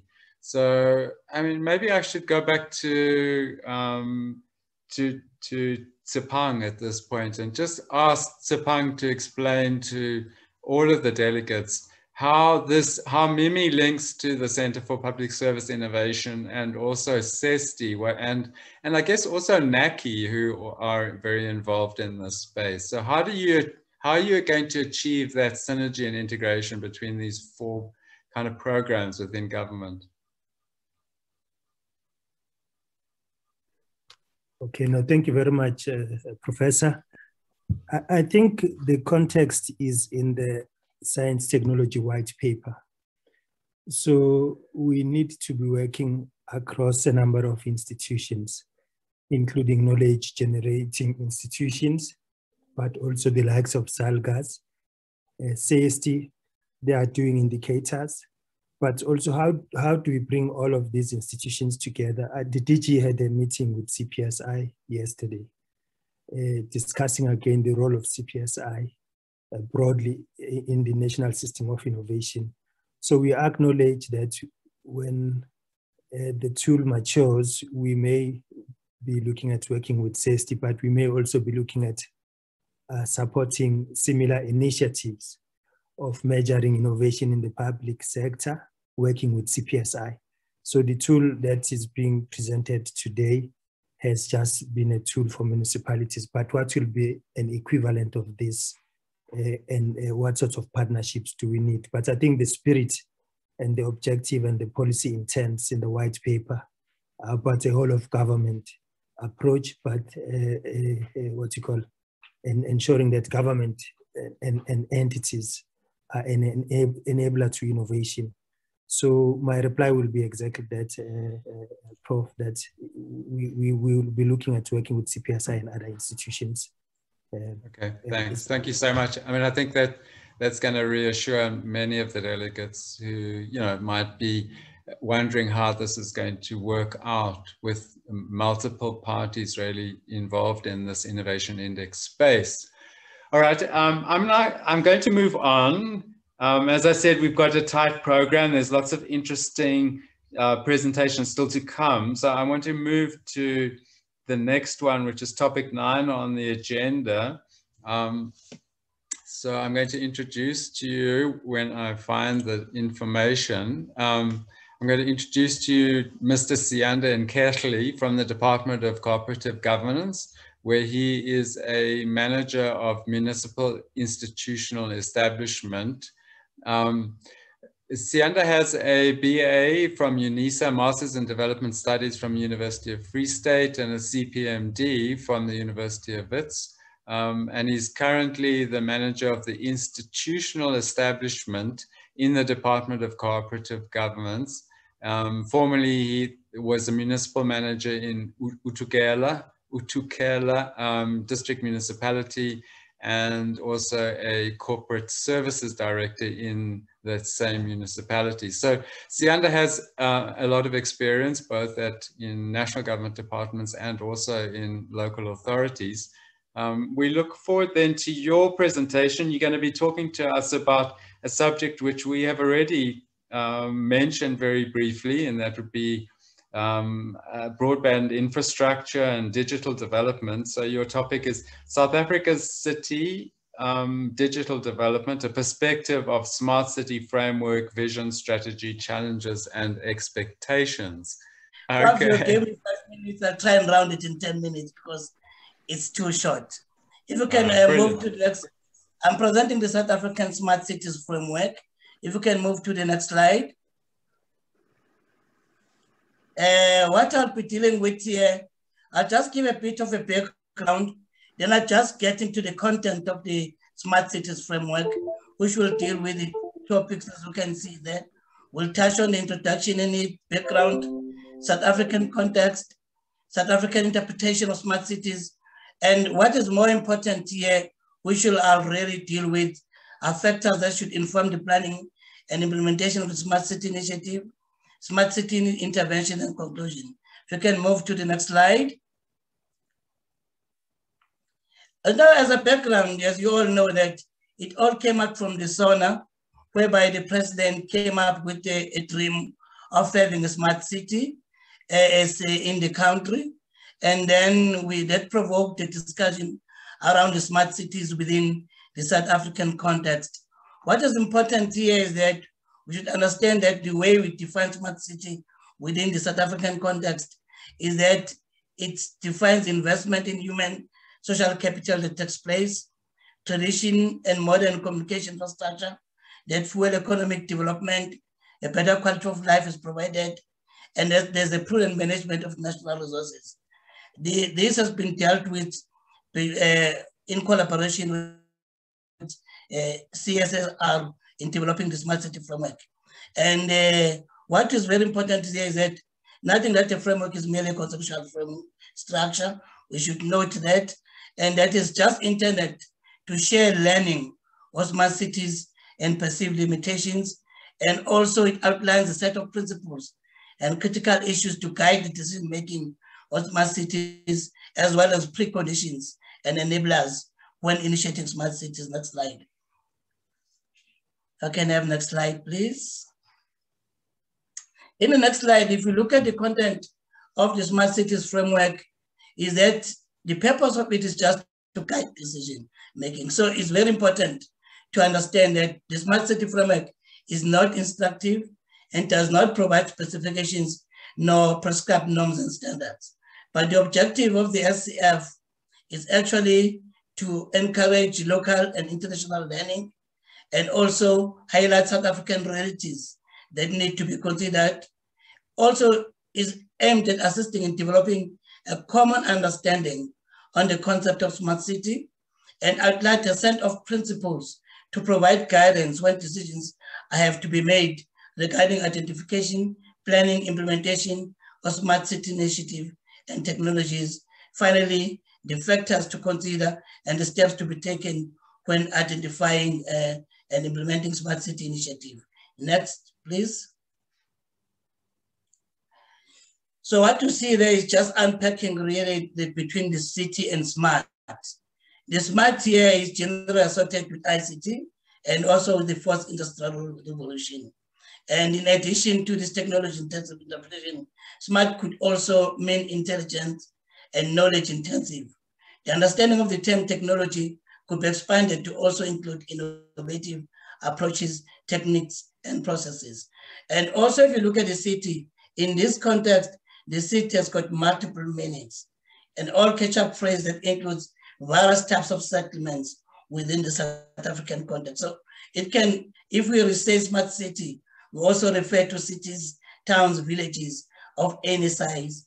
It can even include municipalities, district locals, and custom-built greenfield cities, large new precincts development, upgrading and retrofitting aspects, as well as new residential or commercial or mixed-use development, privately developed gated communities. That's how we should understand the smart city within South African context. Can we have the next slide, please?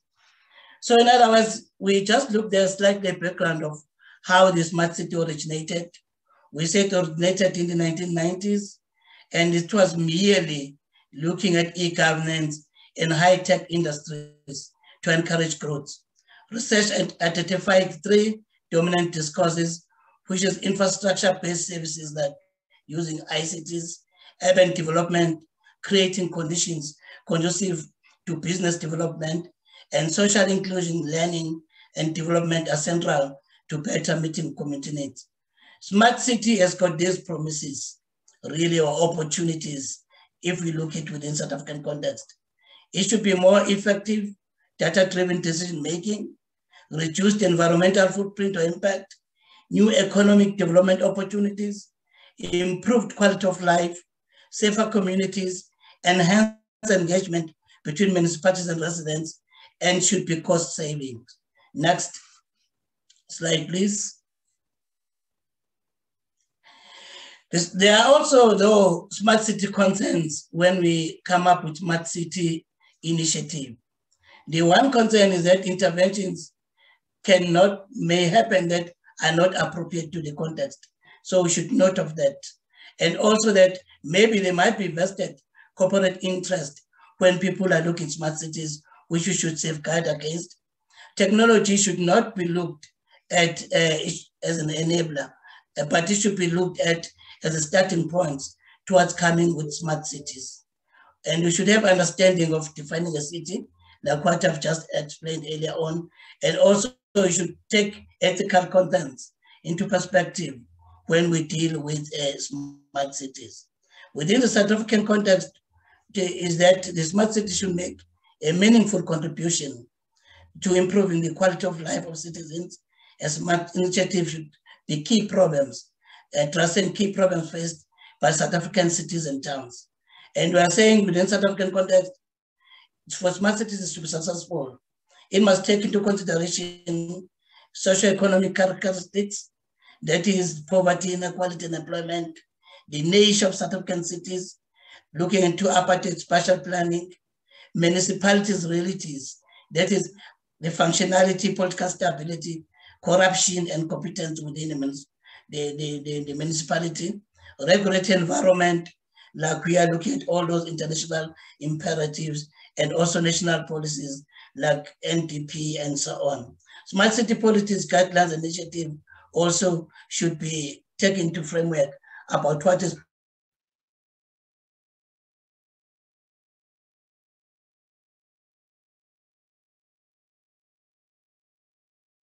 move to the next slide. Okay, what you see there is the actor spoke about the 6 interdependent principles that we should take into consideration when we have to initiate smart cities initiative. You know, the most important slide here is that we are looking into the 6 interdependent variables. Is that first of all, the smart city should be smart for all, which means that it should not be at the expense of the society, and it should use technology as an enabler, which means that technology should make citizens' lives better. It must be shaped and respond to local context, which means that an ideal smart city should not drive the planning or implementation of smart cities and is informed by the real needs of the community. So that one is self-explanatory and embraces innovation, like we said, partnerships and collaboration, that it should incorporate a collective several projects, initiatives, and it must be sustainable and resilient and safe. Next slide, please. So what is important here is that these are the factors that should inform planning and implementation of smart cities. The nature and purpose of smart cities is that there should be thorough understanding of the nature and purpose of the smart city, and that it should be dealing with alignment of smart city initiative with existing planning and operations. So it should definitely depend on alignment and share smart city experiences, that this initiative should be there to enhance learning from peers. Next slide, please. This is just a diagram that puts together those principles into a very comprehensive structure of how we should look into these principles mangled within the Smart City Initiative. Can we move to the next slide? So if we really have to deal with the smart cities, we need to answer a certain questions that, are the people living in our city or town satisfied with the services? That's the first question. If not, improving the delivery of basic should be the first priority rather than thinking differently. Secondly is to say, how can the city become smarter? So in other words, how can it become effective and efficient in the delivery of services? That's what we should be looking into when we deal with innovation or motivating for Smart City Initiative. Next, please. So there are preconditions that we should be dealing with when we assessing the smart readiness. First step is to assess if whether the municipality and the current situation of the understanding is ability to provide services under these conditions. The intention is to establish whether there's a strong foundation to build a smart city initiative, or phrased differently, whether there are basics within that municipality to conduct smart cities. Secondly, we should assess where the municipality could improve its ability to provide services.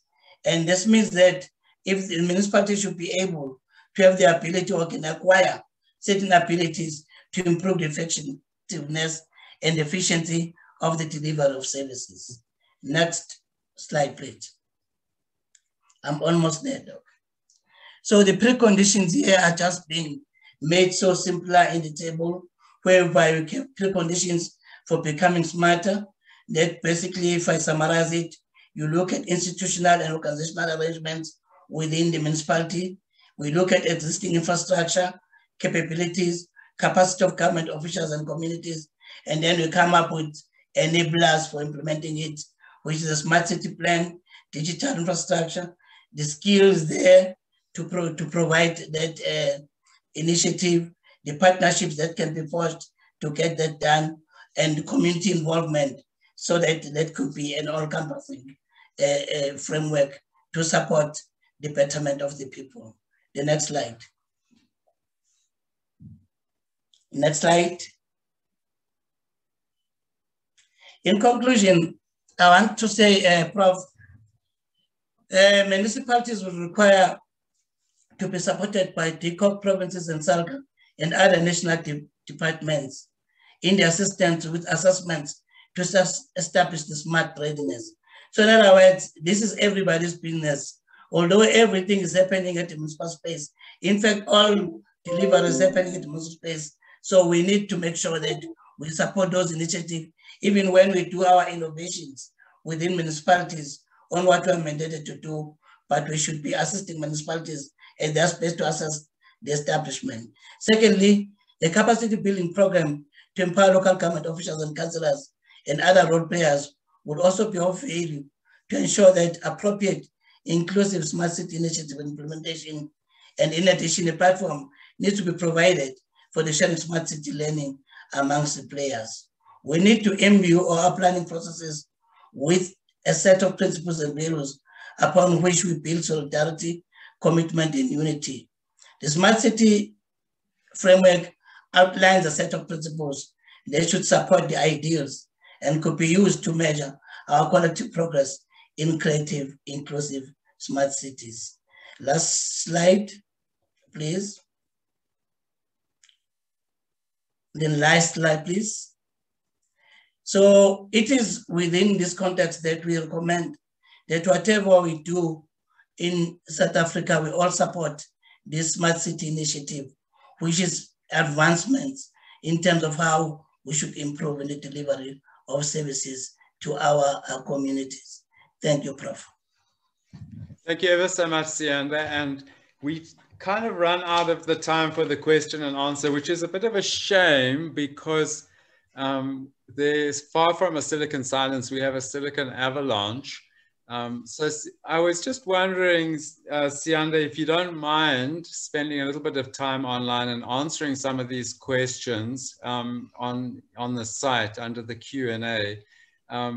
But very briefly, let me ask you one of them. It's hard to know which one of these would be the most significant or relevant to our discussion. There are lots of interesting questions here about, for instance, are you aware of the Smart City Framework developed by the Department of Communications and Digital Technologies? And why do we have a dual strategy? But I think there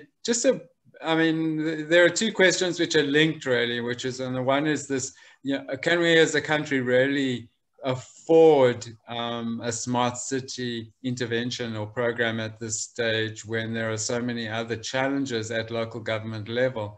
But the question from Mr. Reddy, I think, or Ms. Reddy, have any of our cities graduated to a smart city as yet? and what are some of the challenges. So maybe very briefly, because we have run out of time, Siyanda, do you have any thoughts on that? Have any of our cities graduated to smart city status? Okay, maybe let me just answer about the first question about, are we aware of our initiative? When the smart city was developed, it was developed in collaboration with all other stakeholders who are involved, a framework with contributions coming from various departments. We are also involved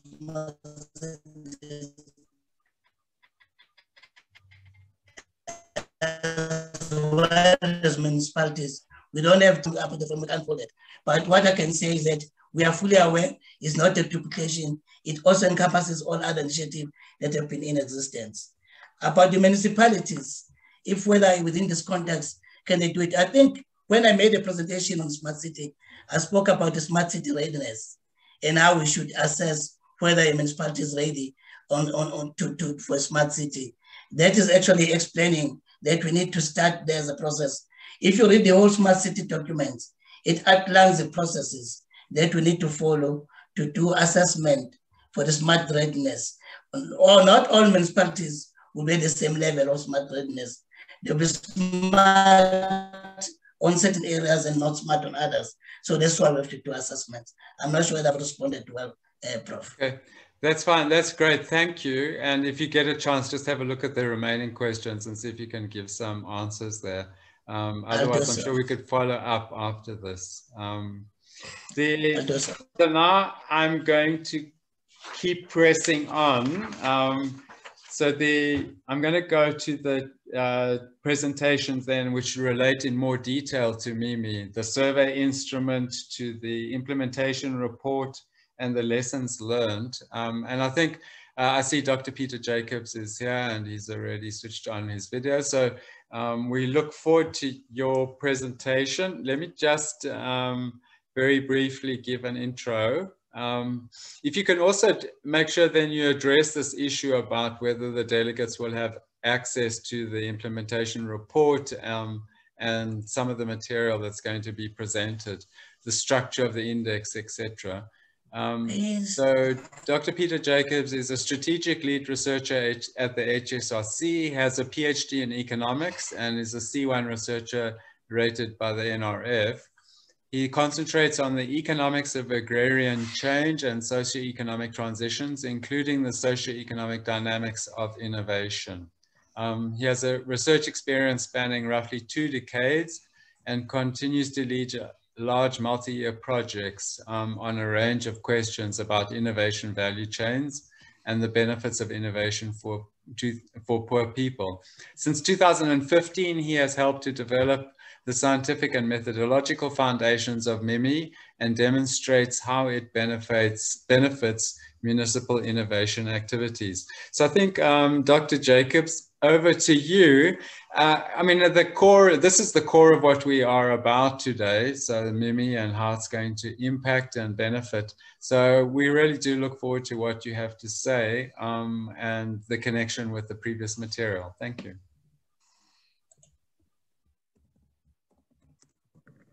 Yeah, good morning, Professor Balvain and all the participants. I have a screen to share just to keep my input focused, and it should be seen as an integrated component of all the other presentations on the Municipal Innovation Maturity Index. So I just hope everybody will be able to see my screen, and I'll go on to the full presentation mode so that we have everybody up there.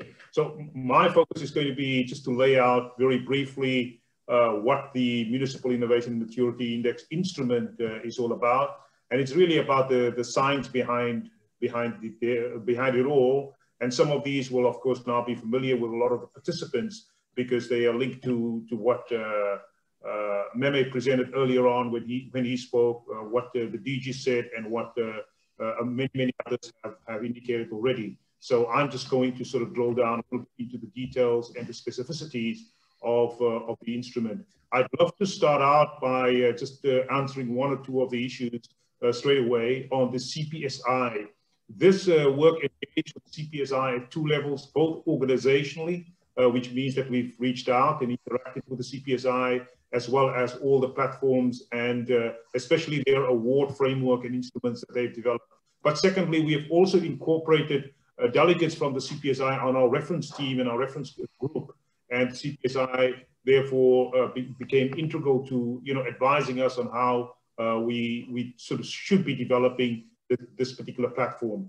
So focusing on the science, my presentation is basically one slide, but I'm going to try and break the slide up for the benefit of the delegates and participants here into 5 main bullet points. Firstly is to just showcase the history of MIMI, in other words, its so-called construction timeline, then to focus on the facets of the interactive platform, then how MIMI is actually an action-oriented information and decision tool. In other words, how can the instrument be utilized? Then to sort of drill down into one of the examples to illustrate how the Innovation Maturity Index system actually works, because there were quite a few questions in the Q&A and in the chat box about how this model and framework links to a whole host of other models. Now, behind all the scientific stuff, we've got quite a few concept papers and scientific publications and articles and policy briefs out that should be accessible to everybody, especially via the MIMI a website that is being developed. And then, of course, my last slide, or the only slide really, is the slide about the future, because this is the national rollout launch, but I'm not going to take up the time of Professor Mjwara, who is going to talk in greater detail about the national rollout process going into the future. So really the timeline can be summarized into this little simple diagram on the kind of raindrop there and then the cloud. Today we're talking about digital MIMI, which is the digital platform that can enable municipal officials really to engage with the underlying instrument. So the first phase started with a kind of drop there in the one corner, in the bottom left-hand corner. It started with around 2015 and 2017, and that was the first phase to really do the building blocks or the basic foundational work of MIMI. And this was a part of the learning that Meme sort of detailed in a very large body of work internationally on municipal innovation, maturity, or innovation in the public sector more broadly. And more from 2019 onwards, we really start with phase 2, which I prefer to call the digital phase, which is really about providing a digital platform that will enable easier access by municipal officials, the final end users of the platform, to engage with it and make use of it. And so that, of course, doesn't explain really, so what is MIMI all about? To basically understand that, you've got to understand the notion of what we call a platform with interacting facets. Now, this, what I call ice cream diagram, is basically explained by means of going through each and every one of the steps to understand the different facets. Each one of those bubbles, ice cream bubbles, represents actually one of the facets that's kind of fundamental to an understanding of the Municipal Innovation Maturity Index. So where do we start? We start with the blue bubble in the center at the top, which is the Innovation Maturity Framework. And that is really essential to grasp all these other models that colleagues have been talking about earlier on in the Q&A, and also in responses to the earlier presentation on learning from international experiences. Now, this in itself, we've written quite a lot on this framework, and we've looked at, for example, the experiences of CPSI. We've looked at other frameworks. For example, colleagues in Tshwane, municipality or district or metro, engage with us on how they have developed a kind of maturity framework. Our maturity framework is essentially rooted in the tradition of understanding what is called learning capabilities. So learning capabilities, we understand within innovation studies, is about learning to learn and learning within organizations and reflective self-learning. Now, these concepts are all really, really very complicated, but if you do not understand the notion of learning capabilities, it will be very hard to understand what the Municipal Innovation Maturity Index is all about. From that we move clockwise to the next bubble, which is the pink bubble about innovation engagement instrument, which is really the self-reflection learning instrument that is underpinning it. And from there, we go to the processing of the information, which is often referred to as survey analysis. From that, we develop all these maturity indicators or maturity score. Now, the differences between what MIMI is doing and most of the others is it has built into itself a kind of what we call a learning forum. A learning forum enables engagement across different municipalities, and we have done quite a lot of work in the first and second phases of experimentation with the platform. But ultimately, what MIMI is trying to do is that last yellow bubble there on the left-hand side, is the uptake use of the decision support, which is the concept that has been utilized quite extensively throughout the conversation until now, which is institutionalization. Now, institutionalization has not been accomplished yet, but we hope that we'll be able to accomplish that. And I'm sure Professor Mjwara is going to speak a little bit more about that. Now, if you want to drill down into the mechanics of it, you basically have to understand that in action or in practice, MIMI is essentially rooted in the idea of reflective learning, both self-learning and shared learning. In other words, how do people learn from each other to discover new ideas of how to do things better? And eventually, it is about that last bubble, which is the uptake and really incorporation into policy change. You cannot have policy change if you do not interact and if you don't share ideas across the municipal officials at the core. Now, to operationalize this, to put it into action, the platform, it is essentially a 2- or 3-dimensional framework that we have to have in mind. On the one hand is this idea of what we call maturity levels. So there are different maturity levels that we are trying to look at, and these maturity levels, I'll sort of say more about it in the next 2 slides. And in addition to the maturity levels, these maturity levels can be looked at 2 different levels of what we call substantive science, technology, and innovation activity or actions. On the one hand, we have a dimension, what we call an organizational dimension. So our organization's learning and our organization innovation within an organizational environment broadly go to higher levels of maturity. In addition to that is what we call the individual innovation capability dimension. Now, Mehmet presented in one of his slides some of the data on what we call barriers or constraint to innovation. What is interesting and what is surprising is that there are 3 or 4 barriers that link to individual behavior within an organization. How, in other words, different municipal officials behave and the extent to which that can either be constraining or facilitating to innovation. Now that is incorporated into this particular platform in a way that has not been done before in a very, very dynamic manner.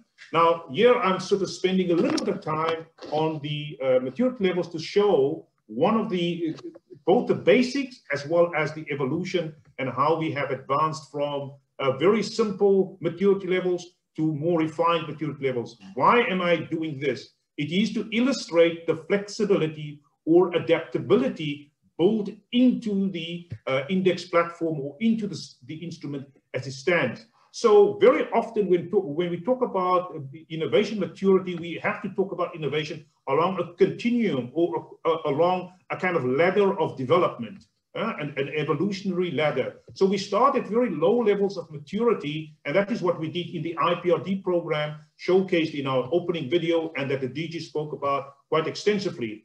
In these particular cases, we have very limited, and what we've discovered is there's very limited understanding and awareness of innovation within these municipalities. But this is basically as a result of the fact that the IPRDP program, all the service delivery innovations demonstrated in that video, they were given or thrown into these municipalities. I'm not going to detail the processes behind it, but that is basically people were recipients of innovations. There was very little that came up as a result of innovative activity within the municipalities itself. But as we proceeded with the learning forums of the first IPRDP program, we discovered that there were actually a lot of innovations happening within municipalities that we have not been able to capture. And what MIMI does, MIMI enables that kind of capturing. But that is really at the low level if you just do innovation, if you're aware of innovation, or if you just manage innovation. And what we discovered, a lot of the municipalities are actually managing innovation, but there is very little shared learning taking place. In other words, are you sharing these innovations with outsiders? And I think this is a big departure point for Mimi. It's, in other words, it's not inward looking, it's outward looking, and how to change the system. But what we did with one of the learning forums when this digital phase started was we wanted to understand, are we actually, are these messages resonating with the actual officials on the ground and with what the leadership actually would require within the municipalities? And as a result of that, municipality leadership recommended massive changes in these maturity levels. And we also have had changes in what we call the organizational individual level constructs, but the changes are now a little bit more nuanced in order to kind of get a closer view of how actual learning is actually happening. So we have fine-tuned the maturity levels to document more carefully different phases and stages of learning in order for us to better understand maturity. So the Municipal Innovation Maturity Index, therefore, is really geared toward understanding ways in which we can enable learning. So there is, of course, a tremendous amount of measurement involved, but measurement is not an end in itself, but a means to an end. And this is my final slide. That is why I'm saying it's one slide. What do we actually need, and why we went into this particular venture, was to understand and document these learning capabilities that are really the anchors of moving developmental states or capable developmental states to higher levels of capability, to higher levels of maturity. Now, this can be applied in different spheres. At the moment, the CPSI utilizes a framework that is really oriented to large-scale kinds of projects and not through this kind of interactive engagement with officials, over time. What is essential of this learning process is the reflective learning process, which is done through what we call these learning forums built into the Municipal Innovation Maturity Index. And without the learning forum, uptake, use, and actual reflection on the usefulness of innovation in the local government sphere or local government sector is really virtually impossible. But we have discovered one or two things of areas where they improve, where the instrument or the platform must be strengthened. The first area is really, it's formulated in a very technical way there through a statistical measurement approach, which is about the sample size problem and the unit of observation. So even though we have validated the instrument through various itemized testing processes, really very complicated technical work, we are still worried about what we call the unit of observation, which is essentially we do not have enough municipalities embracing it and participating in it. And so this presentation is really part of a call to invite greater participation. The second one is about how to weight the score so that it reflects more accurately what is happening within a municipality. And that is directly linked to the final part that I think we increasingly value as important. What we refer to currently as the missing dimension of institutional governance. Mehmet spoke briefly about this, but this is an area that we're working on to strengthen the platform and the instrument. Thank you very much. Thank you very much. I did not interrupt you. You ran over time very slightly, and I know you felt under pressure. And I didn't interrupt you because I actually think that what you were presenting was very germane to this whole seminar, especially that, that kind of flow chart, if you like, of the different levels of maturity. I see Lundvall's capability and learning theories all over the document. I mean, maybe you are very familiar with Lundvall's work, but he's a kind of founder of Africa Licks and a central person in innovation policy, but he talks a lot about learning and capability. And that's very much fundamental to your ice cream diagram. So in any case, thank you. I didn't, like I said, I didn't interrupt you. I wanted you to finish. And we probably have pinched some time now from the question and answer session. So let's just continue. I'm going to go to the next speaker who's going to be talking to us. Let me just pull up my notes. So Dr. Andrew Ockham, and I'll give you a brief intro. Andrew has a doctorate in policy and development studies from UKZN. He works as a science officer at the university. And before that, he worked as a senior researcher with the Morris Webb Race Relations Institute, where he led impact assessment and trained public officials in monitoring and evaluation. So MIMI is very much about monitoring and evaluation. Andrew, I think that's sufficient from me. We certainly want to hear from you because there's been a number of questions about how municipal authorities can engage with MIMI and whether they have access to the documents and how they can become part of the program. So hopefully you're going to answer all of those questions for us. Yeah, over to you. Thank you so much. Many thanks, David, for that introduction. And thanks a lot to Peter for laying the groundwork for me in terms of providing the background information about MIMI. So my presentation focuses on presenting what we found from the implementation testing of the MIMI instrument. Okay, so what is the purpose of the presentation? First is to provide an overview of MIMI, which Peter has touched on already. I will also share the preliminary results of the implementation testing, and then the report as a model. And it's important to mention that what we're presenting is a model of how the Municipal Innovation Practices report could be produced once we roll out the MIMI index nationally. We also show how a feedback to municipalities look like. And important to point out that all the contents of my presentation focuses on the implementation testing phase of the MIMI. So MIMI briefly is an initiative of the DSI, as has been mentioned previously. It promotes a process of self-reflection and shared learning on innovation practices among municipal officials. It seeks to enhance the innovation capacities of municipalities and their officials to stimulate and support innovation. MIMI assesses the innovation maturity levels of municipalities and their officials, and the end goal is to improve the processes of service delivery to the community. The earlier version of the framework, as has been mentioned, was developed by the HSRC. And to build on the success of the earlier version, the Department of Science and Innovation Commission, UKZN, HSRC, and SALGA to facilitate a sector-wide scale-up via an online platform. So MIMI instrument has 4 sections. The first section looks at the profiles of participating officials. That's those who complete the instrument, what demographic information do they present. And then there's a section that looks at municipal arrangements for innovations. The third section is divided into 3 constructs for assessing the innovation maturity levels of municipalities. It has construct A, which looks at enablers of innovation. Construct B looks at manager support for innovation. And the last section looks at individual innovation behavior. Each construct comprises a set of self-assessment questions. And looking at these questions, officials are able to assess themselves and their municipalities and give us information in terms of how they perform against each item in each construct of the MIMI index.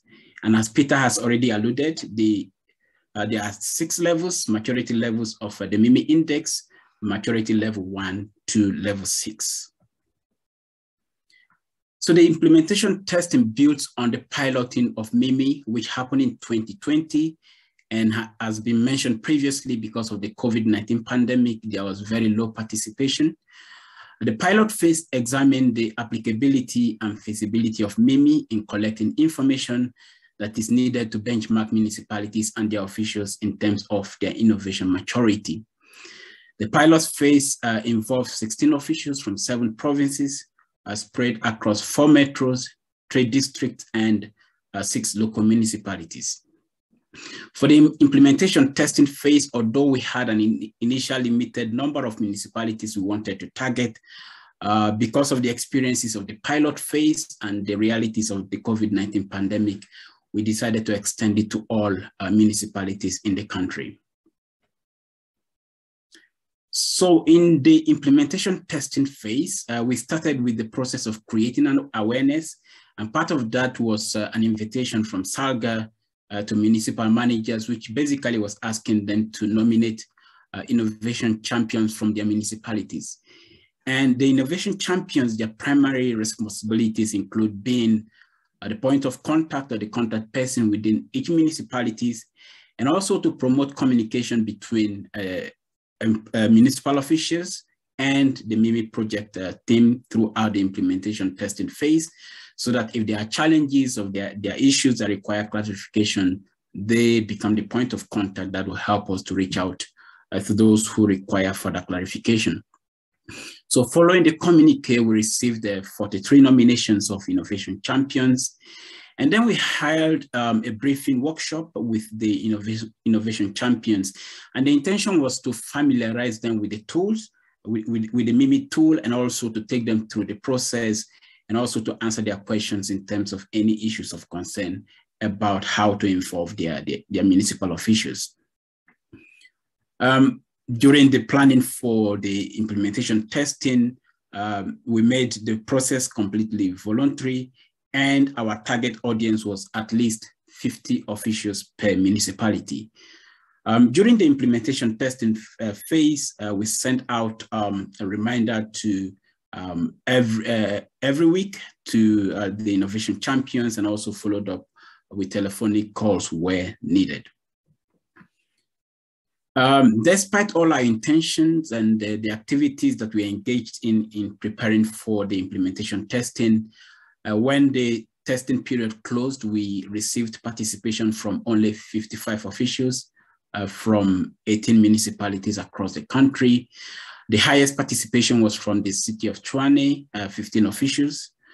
And because of the low participation rate, it means that no municipality reached a threshold of 30 participants. And important to point out that the underlying assumption of the MIMI index is that a minimum of 30 participants from a municipality is needed for us to be able to develop a robust maturity level. So a few challenges that we experienced during the process. The first one, which I've alluded to, is a limited number of response, because municipal officials were preoccupied with responding to the challenges of the COVID-19 pandemic. And we had a number of technical issues because this was the first time we were testing out the online tool. One of them prevented officials from the district level from participating in the implementation testing during the first 2 weeks. So I'm now going to focus on the profiles of the participants. As you can see here, we had the participation from 6 provinces, with the highest proportion from Gauteng, followed by the Western Cape. Mpumalanga had the least. Here we present an overview in terms of the category of municipalities. And as you can see here, nearly every 3 in every 5 participants were from the local level of government. This pie chart shows the gender of our participants, with just over 60% being male.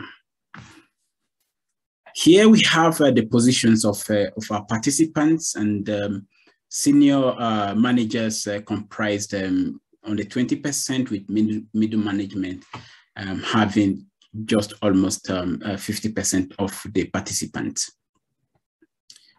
In this figure, we show the number of years of our participants in terms of how many years they've occupied the current position. And as you can see here, the highest proportion comes from those who have 5 years and below in terms of their years of experience, with just about 2% with more than 20 years of experience in their current position. Here we show the highest qualification of our participants, highest being those with diploma or higher certificate. And we have 27% who have master's qualification as their highest qualification. In this pie chart, now we move to the municipal arrangement for innovations. And in this pie chart, we ask our participants about whether a innovation has been incorporated into municipal strategies. And as you can see here, only 16% indicated that innovation has been incorporated into municipal strategies, and we had very high non-response. And in this table, we give an indication of the municipalities where the responses come from. If you can look at the first column, it shows the number of responses per municipalities who indicated that innovation is considered to be important in the municipalities. The second one, innovation has been incorporated into municipal strategies. And as you can see, it's City of Tshwane, Msunduzi, the City of Cape Town, Badge River, and Buffalo City. This pie chart looks at whether a municipality has a dedicated unit to manage innovation. And just under 13% answered yes to that question. Here we show the year in which innovation unit was established, the earliest being 2011 and the latest being 2017. Andrew, I don't want to rush you, but I'm going to give you another 3 minutes because we still have 15 minutes for Sitembiso, Dr. Mnyeni, and then we've got to have 5 minutes and we have to finish by 2. So I'm not sure how you're doing on your presentation. Maybe you could skip some of these detailed slides on the actual survey responses and give us the main message from the survey. Thanks for that. I will wrap up just now. Here, the number of people who are employed in the innovation unit. Here, innovation unit with champions and very low response also. Municipalities that have innovation units and champions, very low response as well. Here, it's where the innovation projects have been implemented over the last 3 years, a very low response as well. And these are the municipalities that indicated that innovation has been implemented over the past 3 years. And we also asked if they've established partnership with external stakeholders, and you can see example of external stakeholders where partnership have been established. And these are the municipalities with established partnership. And then what are the constraints to implementing innovation? Mainly legislative red tapes, funding, human resources, and management. And these are the municipalities that reported constraints in implementing innovation. And here we move to the innovation maturity levels. As you can see here, we've divided the information into the overall picture, the district level, metros, and local. And as you can see, local levels score the highest across the 3 constructs, although is 3 out of 6, with district municipality scoring the lowest. Here is a table with an overview of all the municipalities that participated in the implementation testing. A deals with construct A, B is construct B, which deals with the manager support for innovation, and construct C is individual innovation behavior. M shows you the maturity level. And as you can see, 9 out of the 18 at maturity level 3, 7 out of the 18 at maturity level 2. So as you can see from here, this gives an overall picture of our participants. And this is an example of a map that shows the maturity level at the provincial level. And as you can see, no participation from the city of Johannesburg and Ekurhuleni, Tshwane maturity level 3, West Rand 1, and Sedibeng 1. So this is just quickly an overview of the kind of feedback that we give to municipalities. Give introduction and background, including the methodology, description of the maturity levels with tables, focusing on each of the individual items in the construct so that municipalities can see which areas they are underperforming and how they can improve on those areas. These are further examples of the tables looking at the 3 constructs. And in this final table, we compare all the municipalities that participated so that the municipality can compare their performance with other municipalities. And then we give a definition of the maturity levels, and finally conclusion with recommendations for areas that will require improvement. So that is just an overview of of the information emerging from the implementation testing. I hope I kept to the 3 minutes. The conclusion is mainly about how important this process has been. It has enhanced the learning process towards the adoption of innovations for service delivery. Although we did not meet the expectation rate, the participation rate, it has provided valuable insights into the innovation processes within municipalities that participated. And then it has demonstrated the value and the capacity of the system to produce innovation maturity levels for municipalities. We've also learned valuable lessons and information that we need to take forward in ways of refining the instruments as we move to the next phase of the national rollout. Thank you so much, Andrew. That was really interesting. I'm not sure whether to be depressed or encouraged by the results of that. I mean, I think it's very encouraging that there's this pilot program and that we have this instrument. Obviously, we have a long way to go in terms of maturity in the, the innovation index and the maturity levels. And that's what's revealed by your survey. It takes me back to that comment from the DG about the institutionalization of innovation. And I think that is a key target that we need to achieve. We need to embed innovation maybe, or institutionalize it in using his terms. So I'm going to move on then to our last speaker, Dr. Mjwara, also from UKZN. Dr. Mjwara, if you're there, if you can quickly switch on your video and your unmute yourself. By a brief introduction, Dr. Mjwara is a senior lecturer in housing and a research associate of the Saatchi Chair in Applied Poverty Reduction Assessment in the School of Built Environment Development Studies at UKZN. He is a co-editor of a recently published book on the political economy of government-subsidized housing in South Africa. And he has a diploma in public management, a BTech in public management, a master's in development studies from UKZN, and a PhD in development policy and management from University of Manchester. Sithembiso, over to you then for the last talk of the day. Are you there?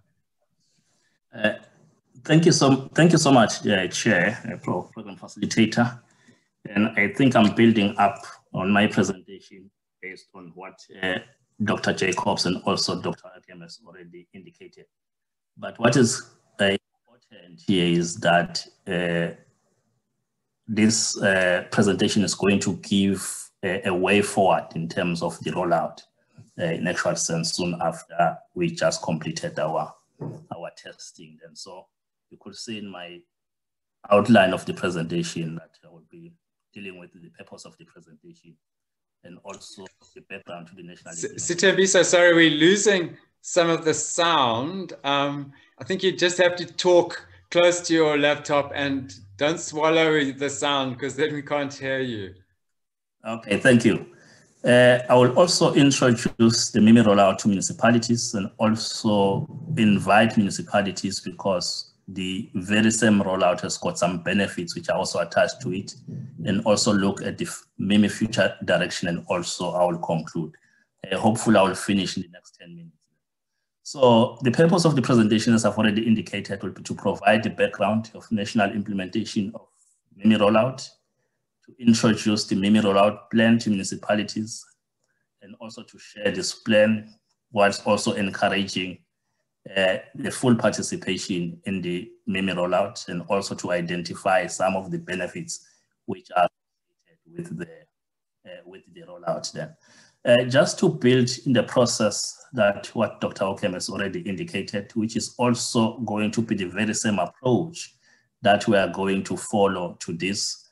I know that the DG has already given us a huge task also to this, that hopefully we have already given municipalities who participated in the implementation testing. So that is going to be our first, activity to ensure that we provide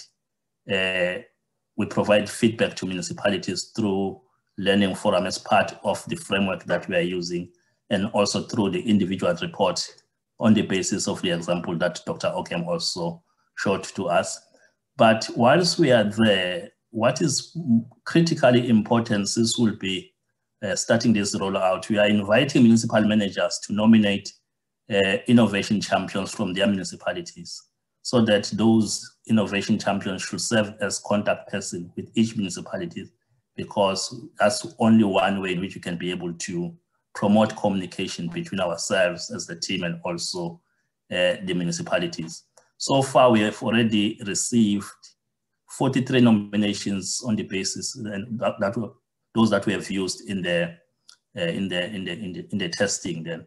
But moreover, what is going to happen is that we also do take initiative in terms of training municipal officials in terms of how to interact with the digital platform, because that is crucial.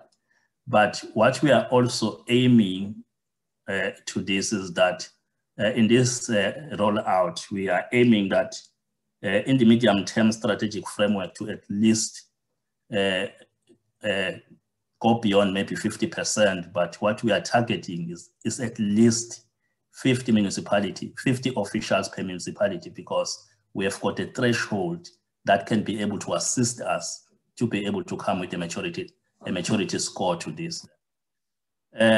This slide, it gives us in terms of what we're planning to do in terms of phases, because we know that there are also, in terms of phases that we are targeting, that as we'll open for this, we are targeting that we will need to cover all our metros and 50 local municipalities together with 20 districts. And in phase 2, then we'll embark on our local municipalities as in category B, and also our district municipalities as in category C. Then the last phase, that is when then we'll be able to complete with the remainder of the municipalities to this. I think there's also been a question in terms of how to access this instrument.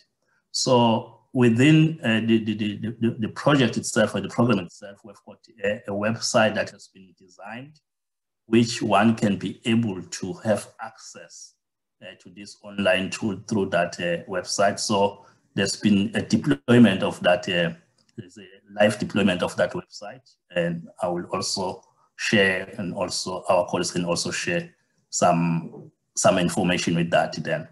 But what is also important is that, as I've already indicated, that there will be a process that will start to embark on in terms of training our officials in line with our officials.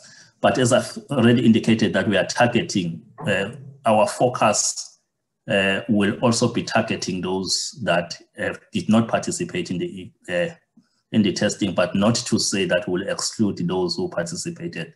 I've already seen that there's been some intention to participate to this, of which we really appreciate.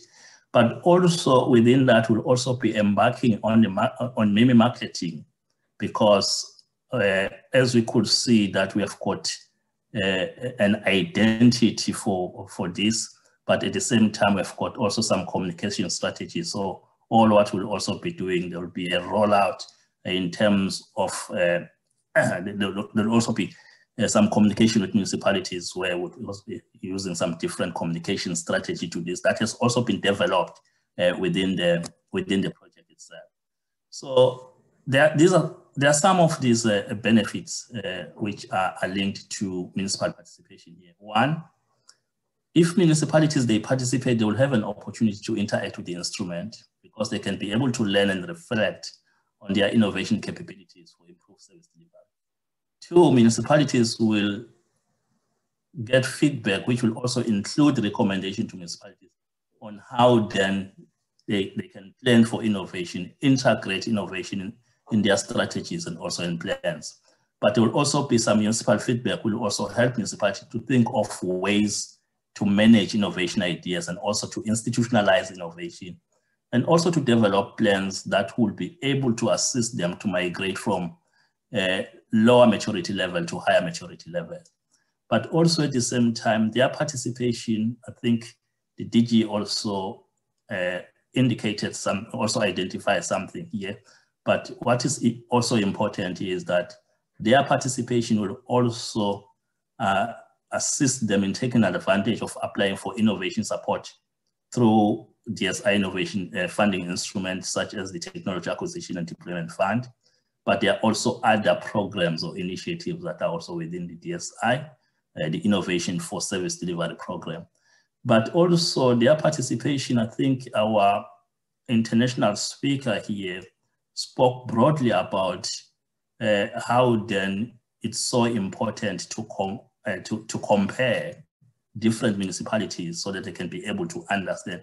And that also assists in terms of applying the very same framework in terms of those learnings and so forth through the learning forums. But also, there are also a lot of other activities which are also within the project itself. Because one, we also want to, Dr. Jacobs also outlined the aspect about the fact that we have not yet institutionalized. So in terms of the other plan, as we proceed with the project, we'll still want to identify a potential host for MIMI. But whilst also doing that, then I'm sure that once we've been able to follow all the criteria that we've developed, we can be able to then launch that host institution.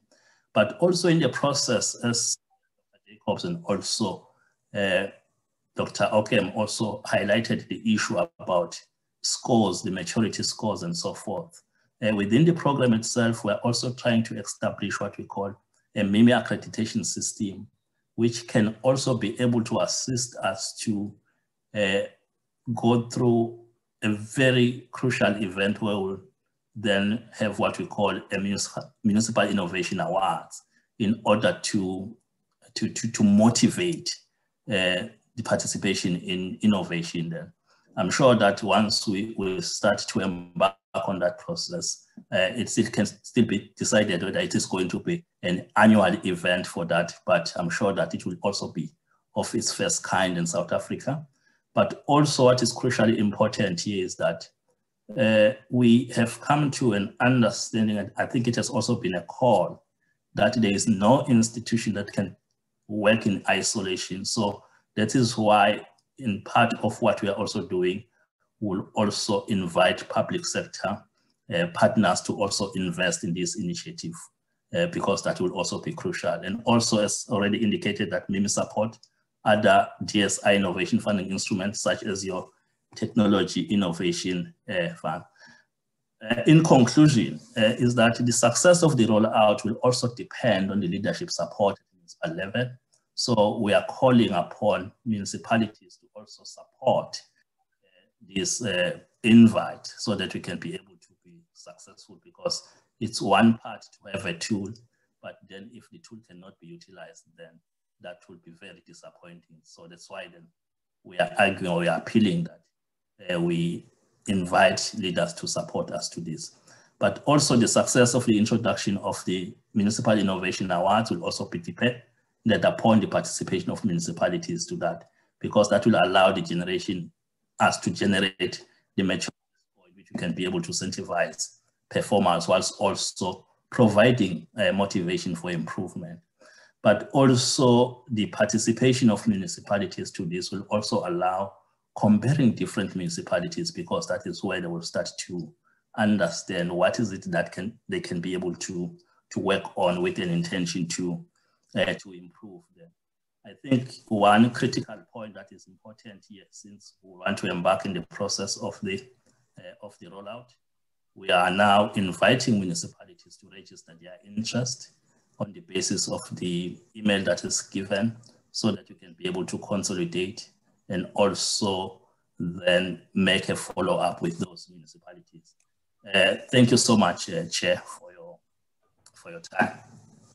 Thank you so much, Sitembi. So there was ongoing problems with the sound. I'm not sure what it was. It wasn't the way in which you were projecting your voice. It was something to do with your microphone. I don't know, in any case. I'm sure that there are lots of questions and answers, and we're not going to have time at all to deal with them. But I just wanted to, at this point, thank all the attendees and the presenters for a really interesting and engaging seminar. I think that if I were to have any comments at all, maybe we had inadequate time really to look in more detail at the MIMI reports and the implementation and the lessons learned and what the future directions will be. Because I think that that is part of this, a very important part of this process of institutionalizing innovation and improving public service delivery. So maybe that's for another day, but I'm now going to hand over to our final speaker, Mr. Tiani Ngubeni, who I know is present. I can see his. So Tiani, if you'd like to unmute yourself and turn on your video and just give the final closing remarks. There you go. Okay, good. Thank you so much, Prof, and good afternoon to the colleagues and everyone who managed to be with us. I think we did not have enough time, I think, to go through all the questions that are there, I think, on the question on the chat box. But however, we'll try and make time that we arrange follow-up sessions. We can do learning forums. We can do, I think, IID seminars. So we'd like to thank everyone who made time from their busy schedule. We know that there are people from national government, provincial government, local government, and municipalities. We know that there are people from the private sector, institutions of higher learning, our science councils, and also the international partners that we have there on the system. So we'd really like to thank you for being with us when we do this launch of the national rollout of our Disinterport tool, which is called MIMI. Secondly, we'd really like to thank the DSI, which is my department, for the continued support and the investment that I'm making through the system. It assists us as a country to come up with DC support tools like the one which we're launching today. Thirdly, we are grateful for the partnership that we're having with the UKZN, HSRC, SALGA, and also the different roles that are playing in making sure that we scale up this tool. And then we also like to thank ASAF for hosting us, for making sure that everything runs smoothly during this webinar. And then we would also like to thank you, Prof, for leading the agenda, for the good facilitation that we had today. I know that it was the time was not on our side, but we managed to keep us within the time frame that we have planned. And then also like to thank Mr. Musia for giving us the opening remarks and also giving us the opening platform and the purpose of what is it that we're doing today.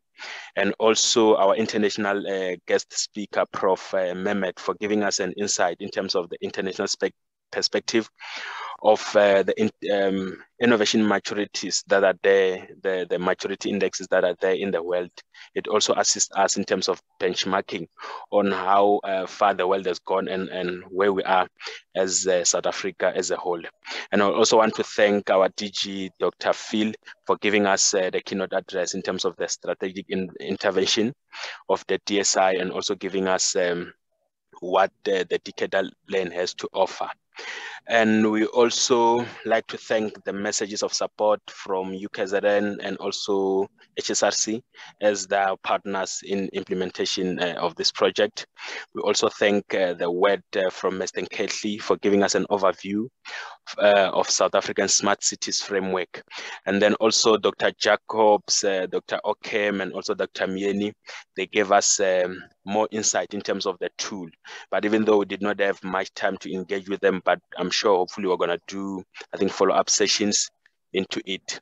And then I would like to say that all the presentations that were presented today will be shared with the participants, and also the report which was presented by Dr. Okem as well will be shared with the participant. So with that, Prof, I would really like to thank everyone who managed to attend the session.